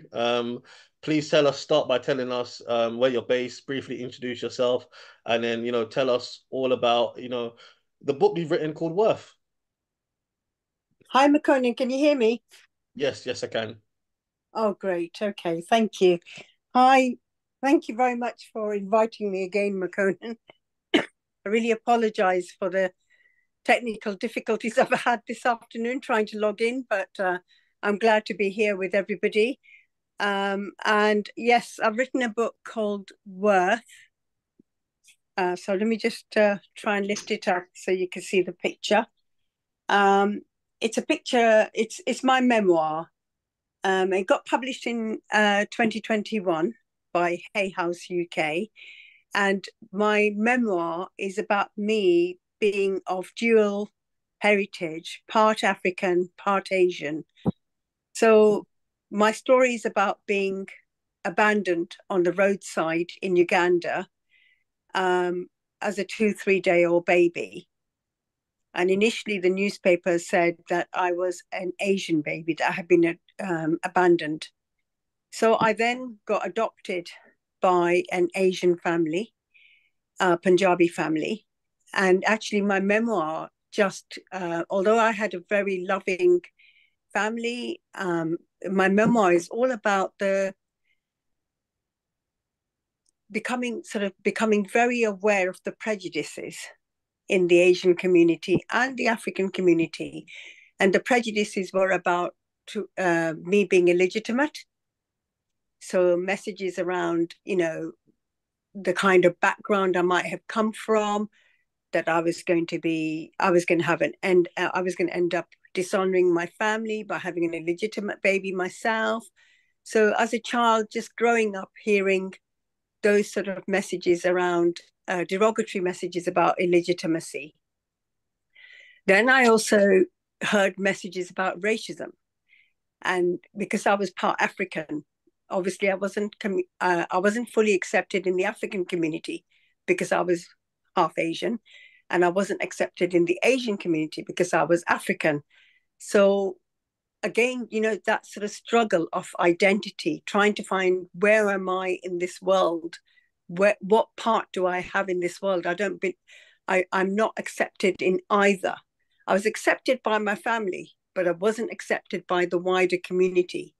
And people used to say to my father, they used to say to my father, people are going to think you've had an affair with an African woman. You're bringing great dishonor by adopting this half African girl. But they really didn't even say half African. They just said African. And I don't know if many of you are familiar with the term half caste, but in the 60s, when I was born, that term was very much used. And it's only when I became politically aware that I started to realize just how derogatory some of the terms were. And, so then there was prejudice about colorism. So in the Asian community, being as fair as possible is really revered. So people used to, growing up, hearing messages about, oh, she's so dark, she's ugly, why don't you try squeezing her nose to make it seem narrower? And when I got a little bit older, into my teens, I heard messages like, well, straighten her hair so she would look a little bit more Asian. So the reason I decided to call my book Worth was because I wanted to address the impact on a child's sense of worth. Hearing derogatory messages about their looks, their color, their race, and when I was in my teens, I actually got diagnosed with a condition called lupus, which is an autoimmune condition that attacks your internal system. So then I heard religious messages like, well, if you only have faith, you will get cured. So the implication being that you're not cured because you don't have enough faith. Or some of the Hindus used to say, so that was from the Christian part. Then from the Hindus, I used to hear, you must have done something bad in your life. This is your karma in this current life, which I felt was grossly unfair, thinking, what did I do in my past life to deserve to have a condition like lupus? What did I do in my past life to have a condition called epidermolysis bullosa, which is when I was much, much younger as an 8-year-old, I developed this condition where your skin blisters. Ironically, I've got black skin, but I was told I was allergic to the sun's rays. So I used to walk around, and it used to be, if I went out in the sun, I literally looked like somebody thrown boiling water on me, because I would have blisters all over my face, my skin, my hands, my legs, and it was very, very difficult situation. People used to shun me. Children in the school used to shun me because they were worried about getting this condition themselves. cells and they didn't want it. So some of you may have heard of it as the butterfly skin, because the skin is so fragile that not only does it blister, but it also, if you knock it, it peels away. So my memoir is really about hoping to challenge people about prejudices that they might have, and helping people to understand that sometimes you say things in company or within our community, we say things and we don't realize that children are listening to some of those things and the impact it has on that child's sense of worth. So we go through experiences where our worth is raised up, and we go through experiences where our worth is actually shattered into tiny pieces. I mean, I had wonderful experiences with my family. My mother was incredible. My father died, and I'm the only adopted child. And there's two siblings. I've got two female siblings, two sisters, and two brothers. And I never really knew anything other than being totally loved by my family. But my father died when I was 10, 11 years old. And when I was, when I was about 9, 10 years old, at age 11, Idi Amin decided to throw out all the Asians. And when he threw us out in 1972, my mother very bravely was, refused to give me up, because the soldiers were ordering her at gunpoint to leave me behind, because they said I was one of them and not from the Asian community. And I just remember the soldier pointing the gun at my mum and really ordering her several times to leave me behind. And we'd actually seen a child get shot in front of us because that child was disabled. And he was saying to my mum, and my mum was incredibly brave, incredibly courageous, because she could have easily said, no, okay, let's forget about the fact that she's been adopted by me. I am going to leave her behind, because it's either my life and my children's lives against one life. In fact, the taxi driver was sort of like looking at my mum like, leave her behind. She's not worth it. She isn't worth dying for. But my mother very courageously said, no, she's my child and I'm taking her with me. And eventually the soldier let us go. But I just wanted, and I remember writing in my book, and I said that is when I actually realized how loved I was and what it does to a child's sense of worth to know that your parent loves you so much that they're willing to die for you. They're willing to lose their whole family, everybody's lives over you. And that was a pivotal moment in terms of my sense of worth, because up to that point, maybe I hadn't really truly believed I was loved. I used to sort of, in the back of my mind, I used to think maybe my family adopted me, but now they've got me. There's nothing, they can't send me back anywhere. I'd end up in a Save the Children Fund children's home. So they're just tolerating me. But actually, I realized then that I was very much loved, and it really brought up my sense of worth. And it made me realize that the sort of prejudicial messages I'd received from the rest of the community paled into insignificance. I'm not going to say that it made me accept my identity totally, because that took many years. It took many years to accept myself, and it took many years to accept that I was beautiful in my own right. It took many years to accept that I had a right to be on earth. I had a right to exist, and I had a purpose in my life.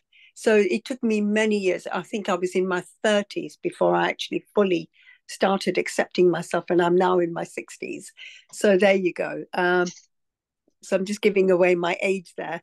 But I just want to say that, my book Worth is literally about my journey, and about my journey into the prejudice, and then the acceptance, and then the celebration of who I am and what I am.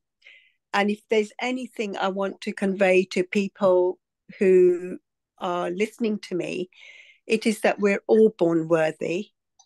And it's only circumstances and messages that we get in life that make us feel unworthy, whether it's through religion, whether it's through community, stereotypical notions, whether it's through just traditional ideas, you know, people against adoption, for example. All those sort of things are the type of things that actually take away that child's sense of worth. When we're born worthy, and we have that sense of value as a baby, that you know, I have a right to survive, and I have a right to be nurtured, and I have a right to be loved. And as we grow, those sort of experiences start eroding. Certain experiences start eroding our sense of worth. So I just hope that my memoir will enable people to think, you know, we just have a right to be here, and we have a right to accept that we do have a sense of worth inherent and not inherent in us, and we have a right to nurture it, if it's not just for ourselves but for our children too. So Makonnen, thank you so much for listening to me. I just want to finish off with an affirmation that I found that really helped me. So I have just put, when I allow my self-worth to rise, negative thoughts and feelings evaporate. I believe in the power of my worth. I believe I'm worth it every moment, every second, all day and all night.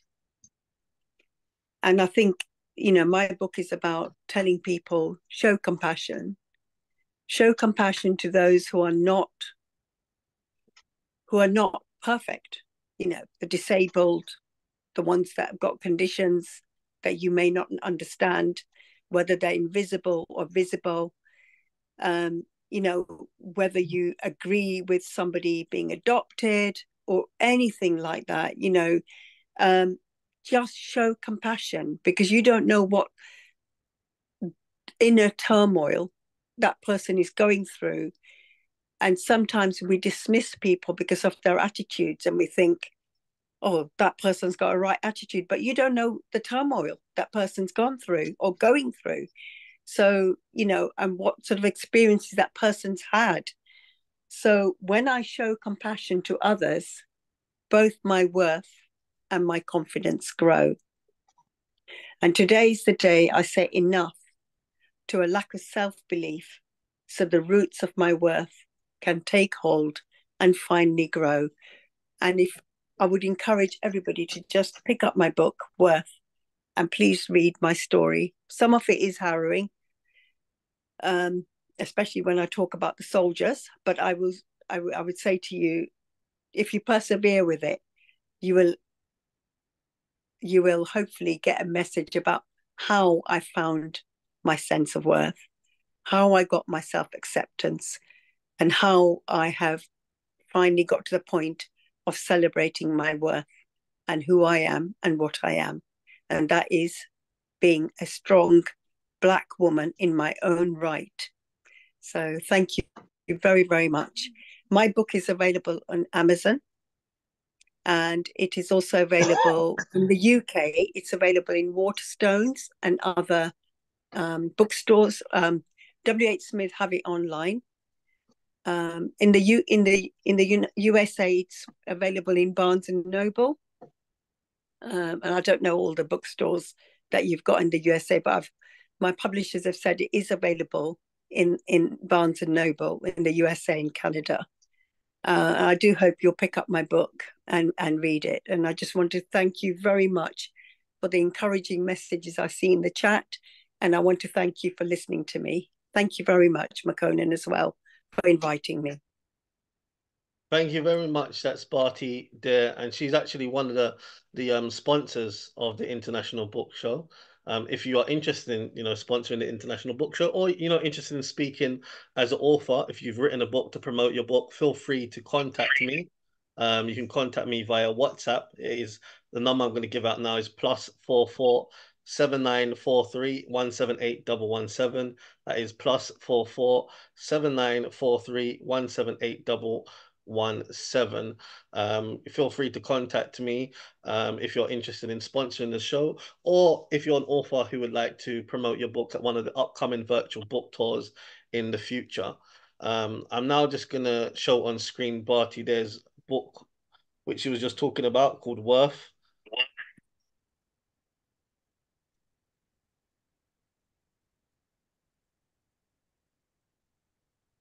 Here it is. So the places that you can buy the book from, she's mentioned some of them, but you can get from Amazon, Waterstones, Barnes & Noble, bookshop.org, Booktopia, and Indigo. So if you're interested in getting a copy of Barty Dare's book, Worth, those are the places you can buy it from: Amazon, Waterstones, Barnes & Nobles, bookshop.org, Booktopia, and Indigo. And in fact, I do encourage you to buy a copy of a book called Worth. I did buy a copy of it for my mum on her birthday. I think it was a couple of years ago now. Time flies. It's about a year and a half ago, a couple of years ago, and she did commend, you know, the book. She did say it's a very, very good read. And if you actually go on Amazon and check out the reviews of the book, Worth, there's a lot of positive reviews for the book there. So yeah, go grab a copy of the book Worth by Barty Dare. Now, as well as being the host of the International Book Show, I am also an author. I have 4 books that I've written, well, 4 book titles. My books are The Rise of Rastafari, Life in Gambia, Experiences of Living Across Africa, How to Market and Sell Your Book. Now, the authors, you've heard from several authors that have been on this episode, is every episode of the virtual book tour. Many authors come to me and they wonder, you know, how they can market their book. They need help with selling their book. So the book, How to Market and Sell Your Book, A Guide for Beginners, is a great resource. It's a great book that can help with authors in terms of sales generation. And there's different aspects of the book that I cover. So in the book, I talk about how to do a successful book launch, for example. Like all the authors that, you know, that have been on the platform, you know, I would think everyone does a book launch when they're about to release a book. So it talks about, you know, how you can do a book launch successfully. And I'm just going to give a few tips as I talk about the book as I go ahead. So when doing a book launch and, you know, doing events in general, something I do recommend, and I mentioned this in my book, is, you know, doing collaborations is key. So if you're, say, for example, going to put on an event and, you know, it's at a festival or it's already at an event that's going on, make sure that obviously it's an event, preferably where you've got, you know, your target market that are going to be there. So if you've written a book, for example, let's take one of my books. I've written a book called Life in Gambia, the Smiling Coast of Africa. Let's say, for example, that book is aimed about people that are looking to go, you know, on holiday to the Gambia, etc. If there's like you know, an event where I think there's going to be people in my market there looking at those at the event, it may be, you know, an event that's, you know, based on, you know, tourism and, you know, or traveling abroad. If you've written a cookbook, I'm going to go into different books. If you've written a cookbook, it could be, you know, you're at a book festival, an event that's, you know, there's going to be you know, a taster festival where you can eat different foods, etc. You know, if it's a fitness book, you know, you can try to find, you know, your target audience and basically put on an event. When you put an event in collaboration with an organization or someone else, what you do is you have your audience, but you also have the audience of the other people that are organizing the event. So, for example, when I released my debut book, The Rise of Rastafari, Resistance, Redemption, and Repatriation, I did 2 book launches. I did 1 book launch in Luton and I did 1 in London. Shout out to Dee Bailey and Auntie Jean from Auntie Jean's African Culture Market. The event that I had in Luton, I did it, which was at Luton African Arts and Books Festival, the Black Bookcase. And it was already an event where I knew there was going to be people. I knew there was going to be people of my audience. So it made sense for me to do the book launch in that particular event. I mean, if in terms of just the economical side of things, to hire out a venue can cost a lot of money. It can cost like £500, £600, £700 if you're hiring in a venue on yourself to put on an event. So if there's already an event that's going on, you know, it could save you a lot of money by like teaming up. Obviously, you might have to pay to have a store and to do a collaboration, but it would save you a lot of money in terms of the cost that you would just entail on your own if you're doing a book launch, or if you're just doing an event in general on your own. And also in terms of marketing, it means that you're already going to have a wider audience. So it's not going to be just, you know, people, your audience, your friends and family who you can sell to anytime. You're also going to have, you know, the audience of people that people that you don't necessarily know. And I come from a sales background anyway, and it's always best, the way I see it, is to sell. You can sell to a friend or family anytime. It's the ones that are really important. And people come to my store or I meet them at an event, and they wasn't going to buy a copy of Experience of Living Across Africa. They wasn't going to buy The Rise of Rastafari. They may have not have heard of even those book titles, but then engaging with them, having a conversation, and them buying the book, and being able to, when you have an event where you have multiple people, what you're able to then do, you know, like this, like Virtual Book Toys, tap into different people's networks and different people's markets. So, you know, you're doing an event, it's in conjunction with, say, 8 people or even a few people. You know, it's more than just if you're just doing an event on yourselves. Again, you can always sell to your friend or family. So in terms of economical point of view, if you're doing an event, it's a great idea to do an event in collaboration. One, it will save you a lot of money. Also in marketing, you know, generally you can have a lot more people attend, but particularly a lot more people that are not in your market already, not in your own network, you know, so you've got a broader audience of people that, you know, that you can sell your book to, and also that, you know, that can become more aware about your book or, you know, your brand or other services, if you do, you know, sell other products on top of it. And I'm going to get into, you know, how to turn your book into a business in a moment. But also, you know, if you are thinking of having an event, and this can go away now from a book launch, or it could be an event in general. It could be a, you know, anniversary event from your book when your book was launched, or it could be that, you know, you just want to do an event to celebrate the fact that you've got a book for whatever reason. If you do approach a venue, you know, try to negotiate. It could be a bar or restaurant. You can negotiate deals with them, for example, where they may be able to give you the venue for free or a discounted rate, and be like, look, I'm having an event here. I'm expecting, you know, 50, 100 people to come in. A lot of restaurants will, you know, happily, you know, give you like whether it's a bar or restaurant or venue. So not all of them, but some would happy to agree with that, because they're looking at it in terms of they're going to get business by, you know, the amount of people that are gonna come through the door, that maybe eat a meal there, that might buy a drink, that might, you know, patronize their business. So that can be a win-win for obviously you, because you're not having to pay, you know, a large amount of money on hiring out the venue, but then it also can become a win for the business establishment, because obviously they're making more sales than they would off the back of having that event than they would on just a regular day.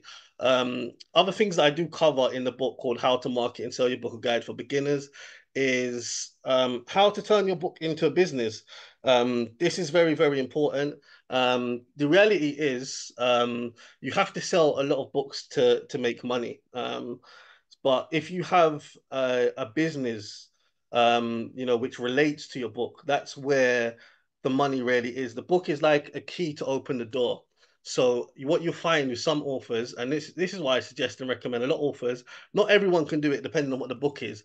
But if you've written a book, for example, if you also have, you know, services that you can sell, and then you'll make more money off of the services that you sell. So I'll use this as an example. Again, I'm going to use my book, Life in Gambia, the Smiling Coast of Africa. So around that book, for example, it's a book on Gambia, but possible ways that it could turn into a business. It could be, I do consultation for people that are going to the Gambia.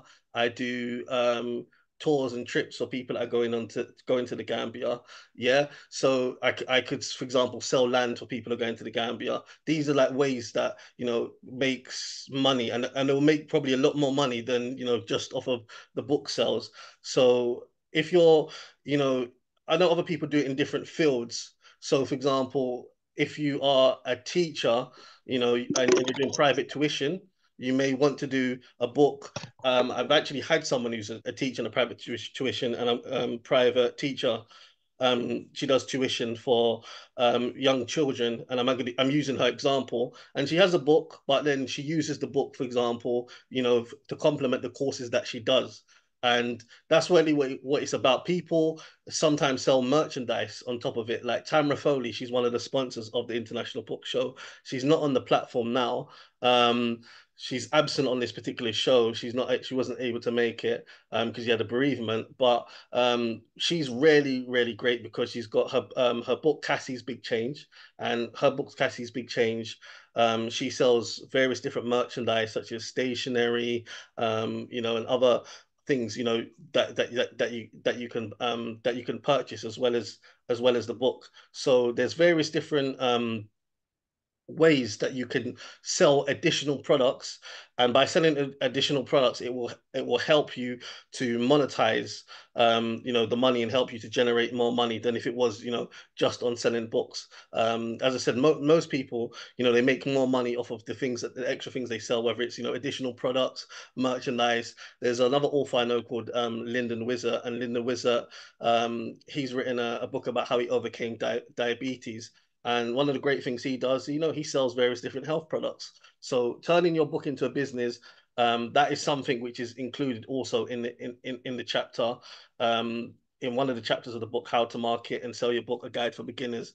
There's also various other things it talks about in there, like how to use social media, how to use social media, Facebook, Instagram, the best ways to utilize it, Clubhouse, for example, how to use it strategically, how you can make sales off of having conversations with people. So, the kind of techniques that can lead to sales, how to become an international, author as opposed to just seeing yourself as a local author. People go about their business different ways, and I've used examples of not just myself becoming a best-selling author, but other strategies that people have implemented to become a best-selling author. There are various tips and advice in that book. So How to Market and Sell Your Book, A Guide for Beginners, is an essential book if you're, I would say, an author and you are you're struggling with sales and you want to find more ways to market and sell your book. It's not only, if you just, for example, if you are, although it is catered towards beginners, even more experienced people that are selling, higher volumes of books can still purchase it and they will still get benefits, and it will just help them, show them even more ways to increase sales. But it is, so although it is, How to Market and Sell Your Book, A Guide for Beginners, people at different levels can still read the book. So that's a really good book. It's available on Amazon, How to Market and Sell Your Book, A Guide for Beginners. Other books I'm going to go on to and talk about is The Rise of Rastafari, Resistance, Redemption, and Repatriation. So this is actually my first book. I released it.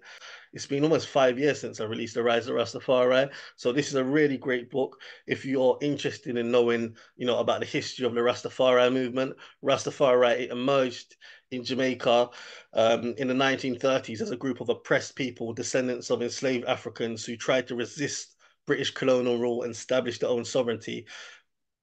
But the Rastafarians have been heavily persecuted by the government and even their own fellow countrymen.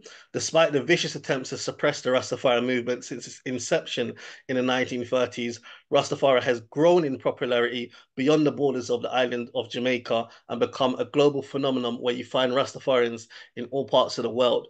But the original intention of the movement has been distorted along the way. In the book, myself, Macaulay Sankofa, I explain how the original intention of Rastafari as a Black liberation movement is often misrepresented as a mediocre culture. There's much more to Rastafari than just dreadlocks, smoking ganja, vegetarianism, and listening to reggae music. Macaulay Sankofa, myself, I wrote The Rise of Rastafari to dispel the misconceptions people have of Rastafari and highlight the core principles of Rastafari, such as nation building, repatriation to Africa, resistance to white supremacy, and Pan-Africanism. The book, The Rise of Rastafari, gives key in-depth knowledge about the origin of Rastafari, which is often untold, highlighting the pioneers of the Rastafari movement, and that is people such as Leonard Howell, Joseph Hibbert, Robert Hines, Archibald Dunkley. Out of the 4 early preachers of Rastafari, most people, the most popular one was Leonard Percival Howell, also known as the first Rasta and the Gong. Following the coronation of His Majesty Emperor Haile Selassie in 1930, these 4 men began preaching Emperor Haile Selassie as a redeemer to come liberate Black people from white supremacy and guide Black people back to the ancestral homeland Africa, because they've been subject to 400 years of oppression in the Western world through slavery, colonialism, neo-colonialism, racism, and cultural imperialism. The Rise of Rastafari, it's a book that points out the positive contributions that Rastafari has made as a Pan-African movement, which has helped identify Africans in the diaspora, descendants of enslaved Africans, with their ancestral culture, history, and roots. By reading the book, The Rise of Rastafari, you'll find out the different perspective aspects of Africa. You'll find out by reading the book how Rastafari has taken different aspects of Africa, such as leaders, tribes, and culture, and merged them together to create a Pan-African identity in culture. For example, a leader, His Majesty Haile Selassie, Emperor of Ethiopia, Nyabingi, which is from Uganda, is Nyabingi. The Rastafari group Nyabingi is named after a warrior queen from Uganda, Rwanda. You know, you have the African drumming taken from places such as the Congo and throughout Africa. You have the Ashanti tribe in Ghana. So there's a Rastafari group called the Bob Ashanti, and they believe they are descendants of the Shanti tribe in Ghana. Now, we know many people who have Jamaican ancestry. A lot of the enslaved Africans that were taken came from, you know, the area which is now known as Ghana today. So there's, you know, a link between the Ashanti and a lot of the warrior, the Maroons, the people that fought to resist slavery in the Caribbean. Although they're both sides about the Maroons, but a lot of them, you know, were Ashanti, also known as Coromantee. They came from the Ashanti tribe in Ghana, or the Akan tribe. You know, people like Nani, Taki, Achampong, Kojo, and that's why they have these Ashanti names. You have the Mau Mau warriors in Kenya. So you see, it's common to see the Rastafaris in dreadlocks hairstyle. So it's the Mau Mau warriors in Kenya, when they were fighting their liberation to get independence, it's the Mau Mau warriors that locks their hair. And then, you know, a lot of Rastafaris emulated that from the Mau Mau warriors in Kenya, who were fighting this because they were fighting British colonialism, and they were fighting to get their freedom.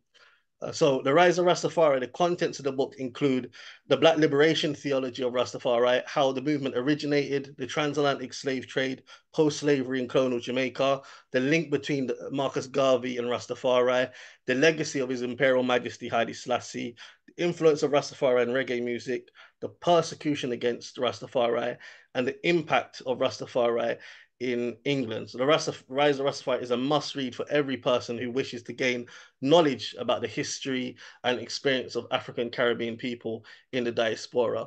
Again, this book, The Rise of Rastafari, Resistance, Redemption, Repatriation, it is available in paperback and Kindle. You can get it on Amazon. It's got 96 ratings, 4.7 stars. So, you know, to have a book that's got 4.7 stars, 96 ratings, you know, is no small feat. I don't want to sound big-headed, but yeah, you know, check out the reviews of the book as well. It's an excellent book. I guarantee anyone who reads the book will learn, you know, will learn something. I'm just going to read this review from Marlon. It says, amazing insight into the original Black nationalist liberation, repatriation, and Black empowerment theology that is Rastafari. Important and vanguard work from the young lion who brings a brave and profound perspective on the new faculty required to bring the movement forward. Great work. So that's The Rise of Rastafari, Resistance, Redemption, Repatriation. And I just want to say, you don't have to be a Rasta to read the book. You know, the book is universal for people to read, you know, but there's a lot of important information there about, you know, about the Caribbean, especially Jamaica, you know, Africa, particularly Ethiopia, England. You know, there's many different historical information that is, you know, that is just in the book about, you know, the legacy of Haile Selassie, about World War II, about various different things, you know, about, you know, the persecution against Rastafari. There's a lot of, you know, historical things in that book. So get your copy of the book, The Rise of Rastafari. Also, other books that I've got, I'm now going to go on to talk about life in Gambia and experiences of living across Africa. So let me just start with life in Gambia, the Smiling Coast, Africa. I've been to the Gambia 5 times now. I've lived in the Gambia twice. And life in Gambia, the Smiling Coast of Africa, it basically covers my journey and my experience of living in the Gambia. And the Gambia is it's a very interesting place. It's like the smallest country on mainland Africa. But there's a lot of people from the diaspora that are going to the Gambia. It's gained popularity on YouTube. The likes of Blagsit and other YouTube channels. In fact, I was actually, while I was in the Gambia, I was working with a lady called Juliet Ryan on a YouTube channel called Blagsit. And at the time, it was a very popular YouTube channel. It showcased people of African heritage, born in the diaspora, Black British, Caribbean, African American people that had either traveled or moved to the Gambia, and documenting, the reasons why they move, what they're doing there. A lot of people have set up businesses, restaurants, hotels, and different things. And we showcase. It's kind of like a who's who, a guide of the Gambia. We also went to places like schools, medical facilities, and showed people the country from the lens of the camera, I guess, so to speak. And we got to meet a lot of influential people, and we interviewed those people like ministers and big business owners. We went to the president Adama Barrow's his brother's naming ceremony. We interviewed his nephew, and yeah, so I got to kind of meet the who's who's. By doing that, Blagsit was very popular. It inspired a lot of people to relocate to the Gambia. Hundreds, thousands of people have either lived or are now or have even visited the Gambia, because as a result of that YouTube channel. It was very impactful, and it did help to put the Gambia in the map. Other things I did whilst I was in the Gambia, I really enjoyed finding out a bit of the different cultures. And they have the tribes. They have Wolof, they have Mandinka. They do speak English, but they'll speak English like me, or they'll speak to English if you don't speak the native language. But the native language there is Wolof. But I had great time, meeting the local people. Gambia is called the Smiling Coast of Africa. And the reason it's called the Smiling Coast of Africa is because the people are very, very friendly and very, very hospitable. And in fact, that's what I decided to call the book Life in Gambia, the Smiling Coast of Africa. Now, also what you have in the book on Gambia is you have different business ideas that I recommended, or that I suggested that you could do. So when I was in Gambia, yeah, I was working with, I did a Blagsit, but then I was also there to kind of explore what can be done business wise. So for people that may be, looking for, what to do business wise, there's also business information, and it's a bit of a overall general, I would say, guide of the Gambia. If you in that book, it tells you, basically things to be careful of or things to be wary of, places to go. So, if you are considering, a holiday destination. You may have not thought about the Gambia, but the Gambia is a great place to go. I mean, it's beautiful beaches, hot weather, rich culture, and friendly citizens do make it an ideal location for many people to go to.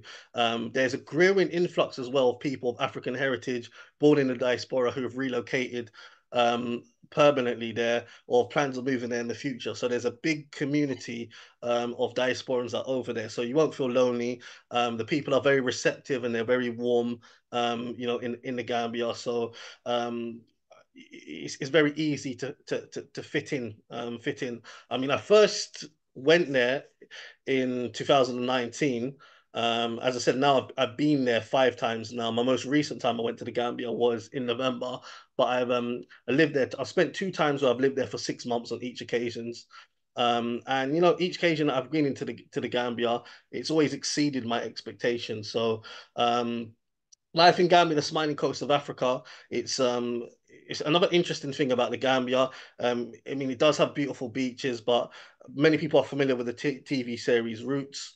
So you can go to, the main character in Roots is Kunta Kinte Island in the Gambia. It was renamed from James Island to Kunta Kinte Island. and you can go to where he was captured and where he was held, etc. But the Gambia, the Smiling Coast, Life in Gambia, the Smiling Coast of Africa, the book is available on Amazon. So you can get a copy of that book. And Experiences of Living Across Africa, which is I'm going to talk about now, which is my most recent book. And Experiences of Living Across Africa is an anthology which highlights the experiences of people who live in Africa and others who have previously lived there. It's from the perspective that of the move from outside from the diaspora, from England or America, the Caribbean to the continent, or those who have moved from one African country to another African country. Now, it talks about my journey in Gambia, but it also talks about my time in Ghana as well. So, yes, I've spent time living in Gambia. I've lived in Ghana for 6 months. I've been in Ghana twice. I've lived there once for 6 months. And a chapter is on Ghana, a chapter is on the Gambia, and then what it has other chapters in the book which have been written by other co-authors and a few other people that I've interviewed, and they talk about their experiences of living in different African countries. And the countries that it covers in the book include Ghana, Gambia, Rwanda, Ethiopia, Zambia, South Africa, Senegal, Egypt, Tanzania, Sierra Leone, Tunisia, Zimbabwe, Nigeria, and Kenya. And the reason why I wanted it to have, a vast amount of different African countries is because I didn't want it to just be on, say West Africa. I wanted it to also have, North, South, East. And with the book, it has articles by men and women from different walks of life. So it features people such as princes, the son of a famous civil rights activist, those that assist in relocating to Africa, tour operators and guides, authors, media experts, former students, and a retiree. So the book is focused on 14 nations situated in different regions in Africa, north, south, east, and west. And through reading the book, you'll get a better understanding of what to anticipate and consider when relocating to one of those African countries. So the book is really a great resource for people looking to move to Africa, and also for those eager to learn about the customs and cultures of different African societies. Additionally, the book can also be used for those researching for a place to visit on holiday. So yeah, if you haven't thought about visiting one of the 55 African countries, if you get a copy of the book and read about some of the countries included, there's a lot of in-depth information, and all the information is written by people there on the ground, or there that have been there on the ground. The criteria for the book was that people had to have lived in an African country that they're talking about. They need to live in there for a minimum of 6 months. I think the average is 6 months. Some have been living there for over 11 years. Some are still living there. Some 3 years, 5 years, 7 years, 8 years. But I wanted it to be not that you've, gone to an African country and you spent 2 weeks on holiday, or you spent a month on holiday, because you don't really know a lot about the country then. I wanted it to be like people that have been there for living for living there and also been there for a substantial amount of time. There's a chapter in the book called Things to Consider When Moving to Africa. And that is a very, very important chapter as well, particularly for those who are looking to relocate to a country, because although every African country, and even within African countries, it can be different from one place to the other because of the different ethnic groups, the different tribes, different cultures, the different way they do things, the different languages. Yeah. But there are things which are generally still that apply to one African country that also apply to other African countries. So when you look at things to consider when moving to Africa, and there's things you need to consider regardless of what country you're going to. The first thing you need to consider is, if you are moving to an African country, is what country you want to move to. Because there's 54 countries, and one person it might be Ghana, one person might be the Gambia, might be Egypt. It depends what you're looking for, because we are all different people. So what might suit one person might not suit the other person. Immigration is something that you need to consider. How to legally immigrate into the country. How much money you need to move with. How you're going to ship over things to the country, where whether it's shipping by a container for your goods, or whether you're going to ship a car abroad. Something that catches a lot of people out is, you know, the tax, the import tax that they have to pay at the port. How you'll be getting income, you know, whether you have a pension, whether you'll be having a business.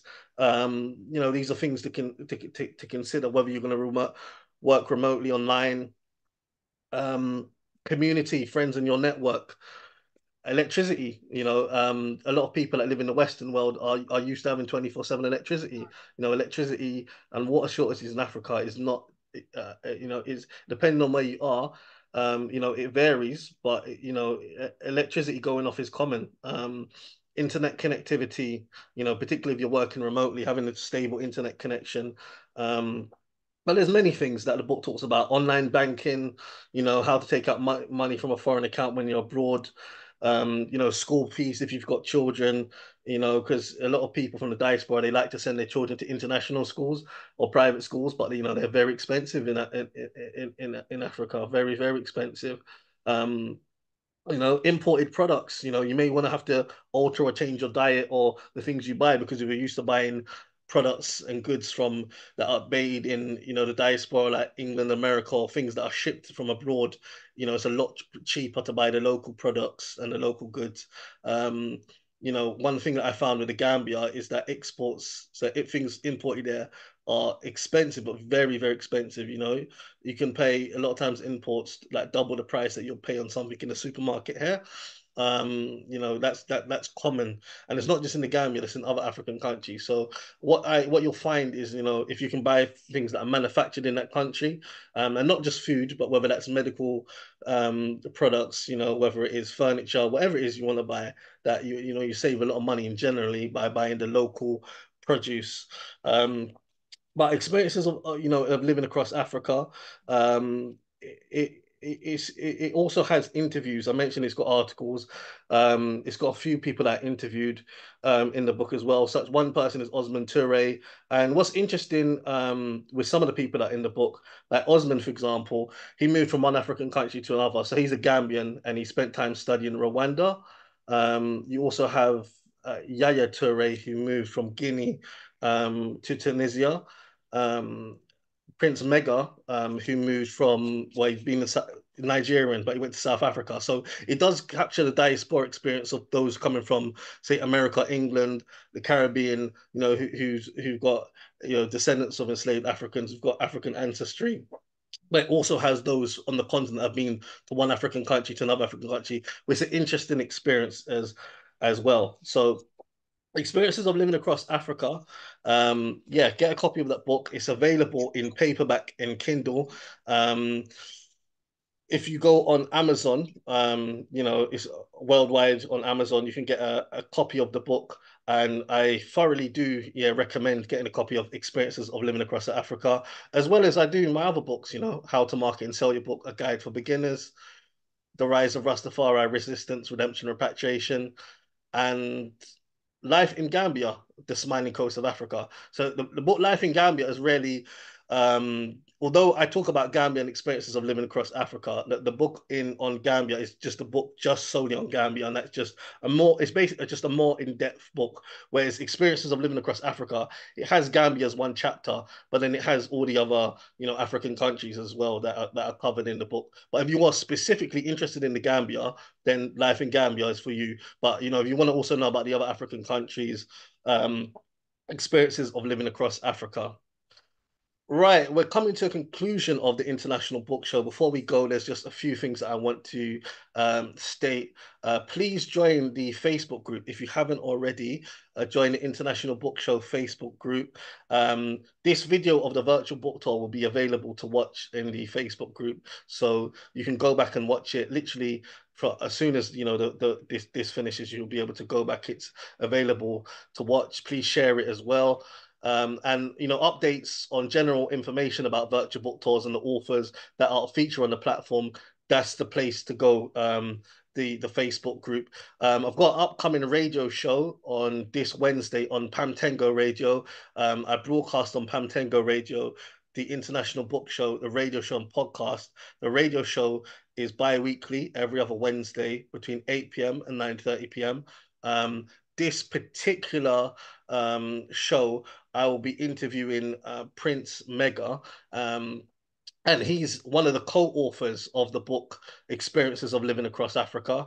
And he will be talking about his journey in South Africa. He lived in South Africa for 7 years.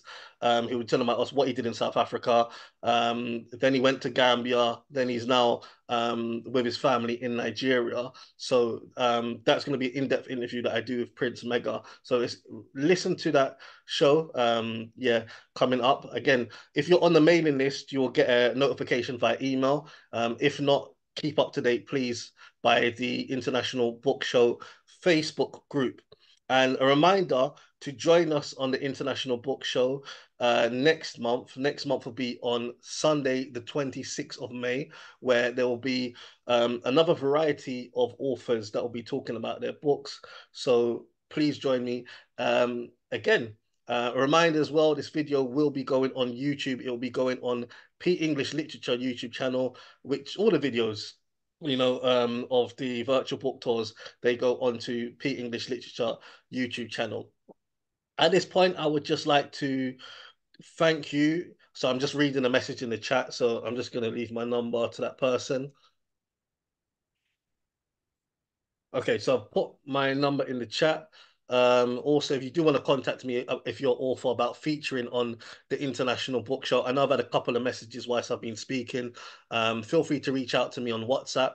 The number is +44 7943 178 117. That is +44 7943 178 117. Thanks again for joining me on this edition of the International Book Show, regardless of where you're joining us from in the world, whether it's Africa, the Caribbean, you know, Europe, USA. Big thank you for joining us. Thanks to all the authors for featuring on the show. And I just want to say goodbye, and hopefully you will see me again next month. Remember, next virtual book tour, Sunday, the 26th of May. But this is Makonnen Sankofa signing off of the International Book Show and saying goodbye, everyone.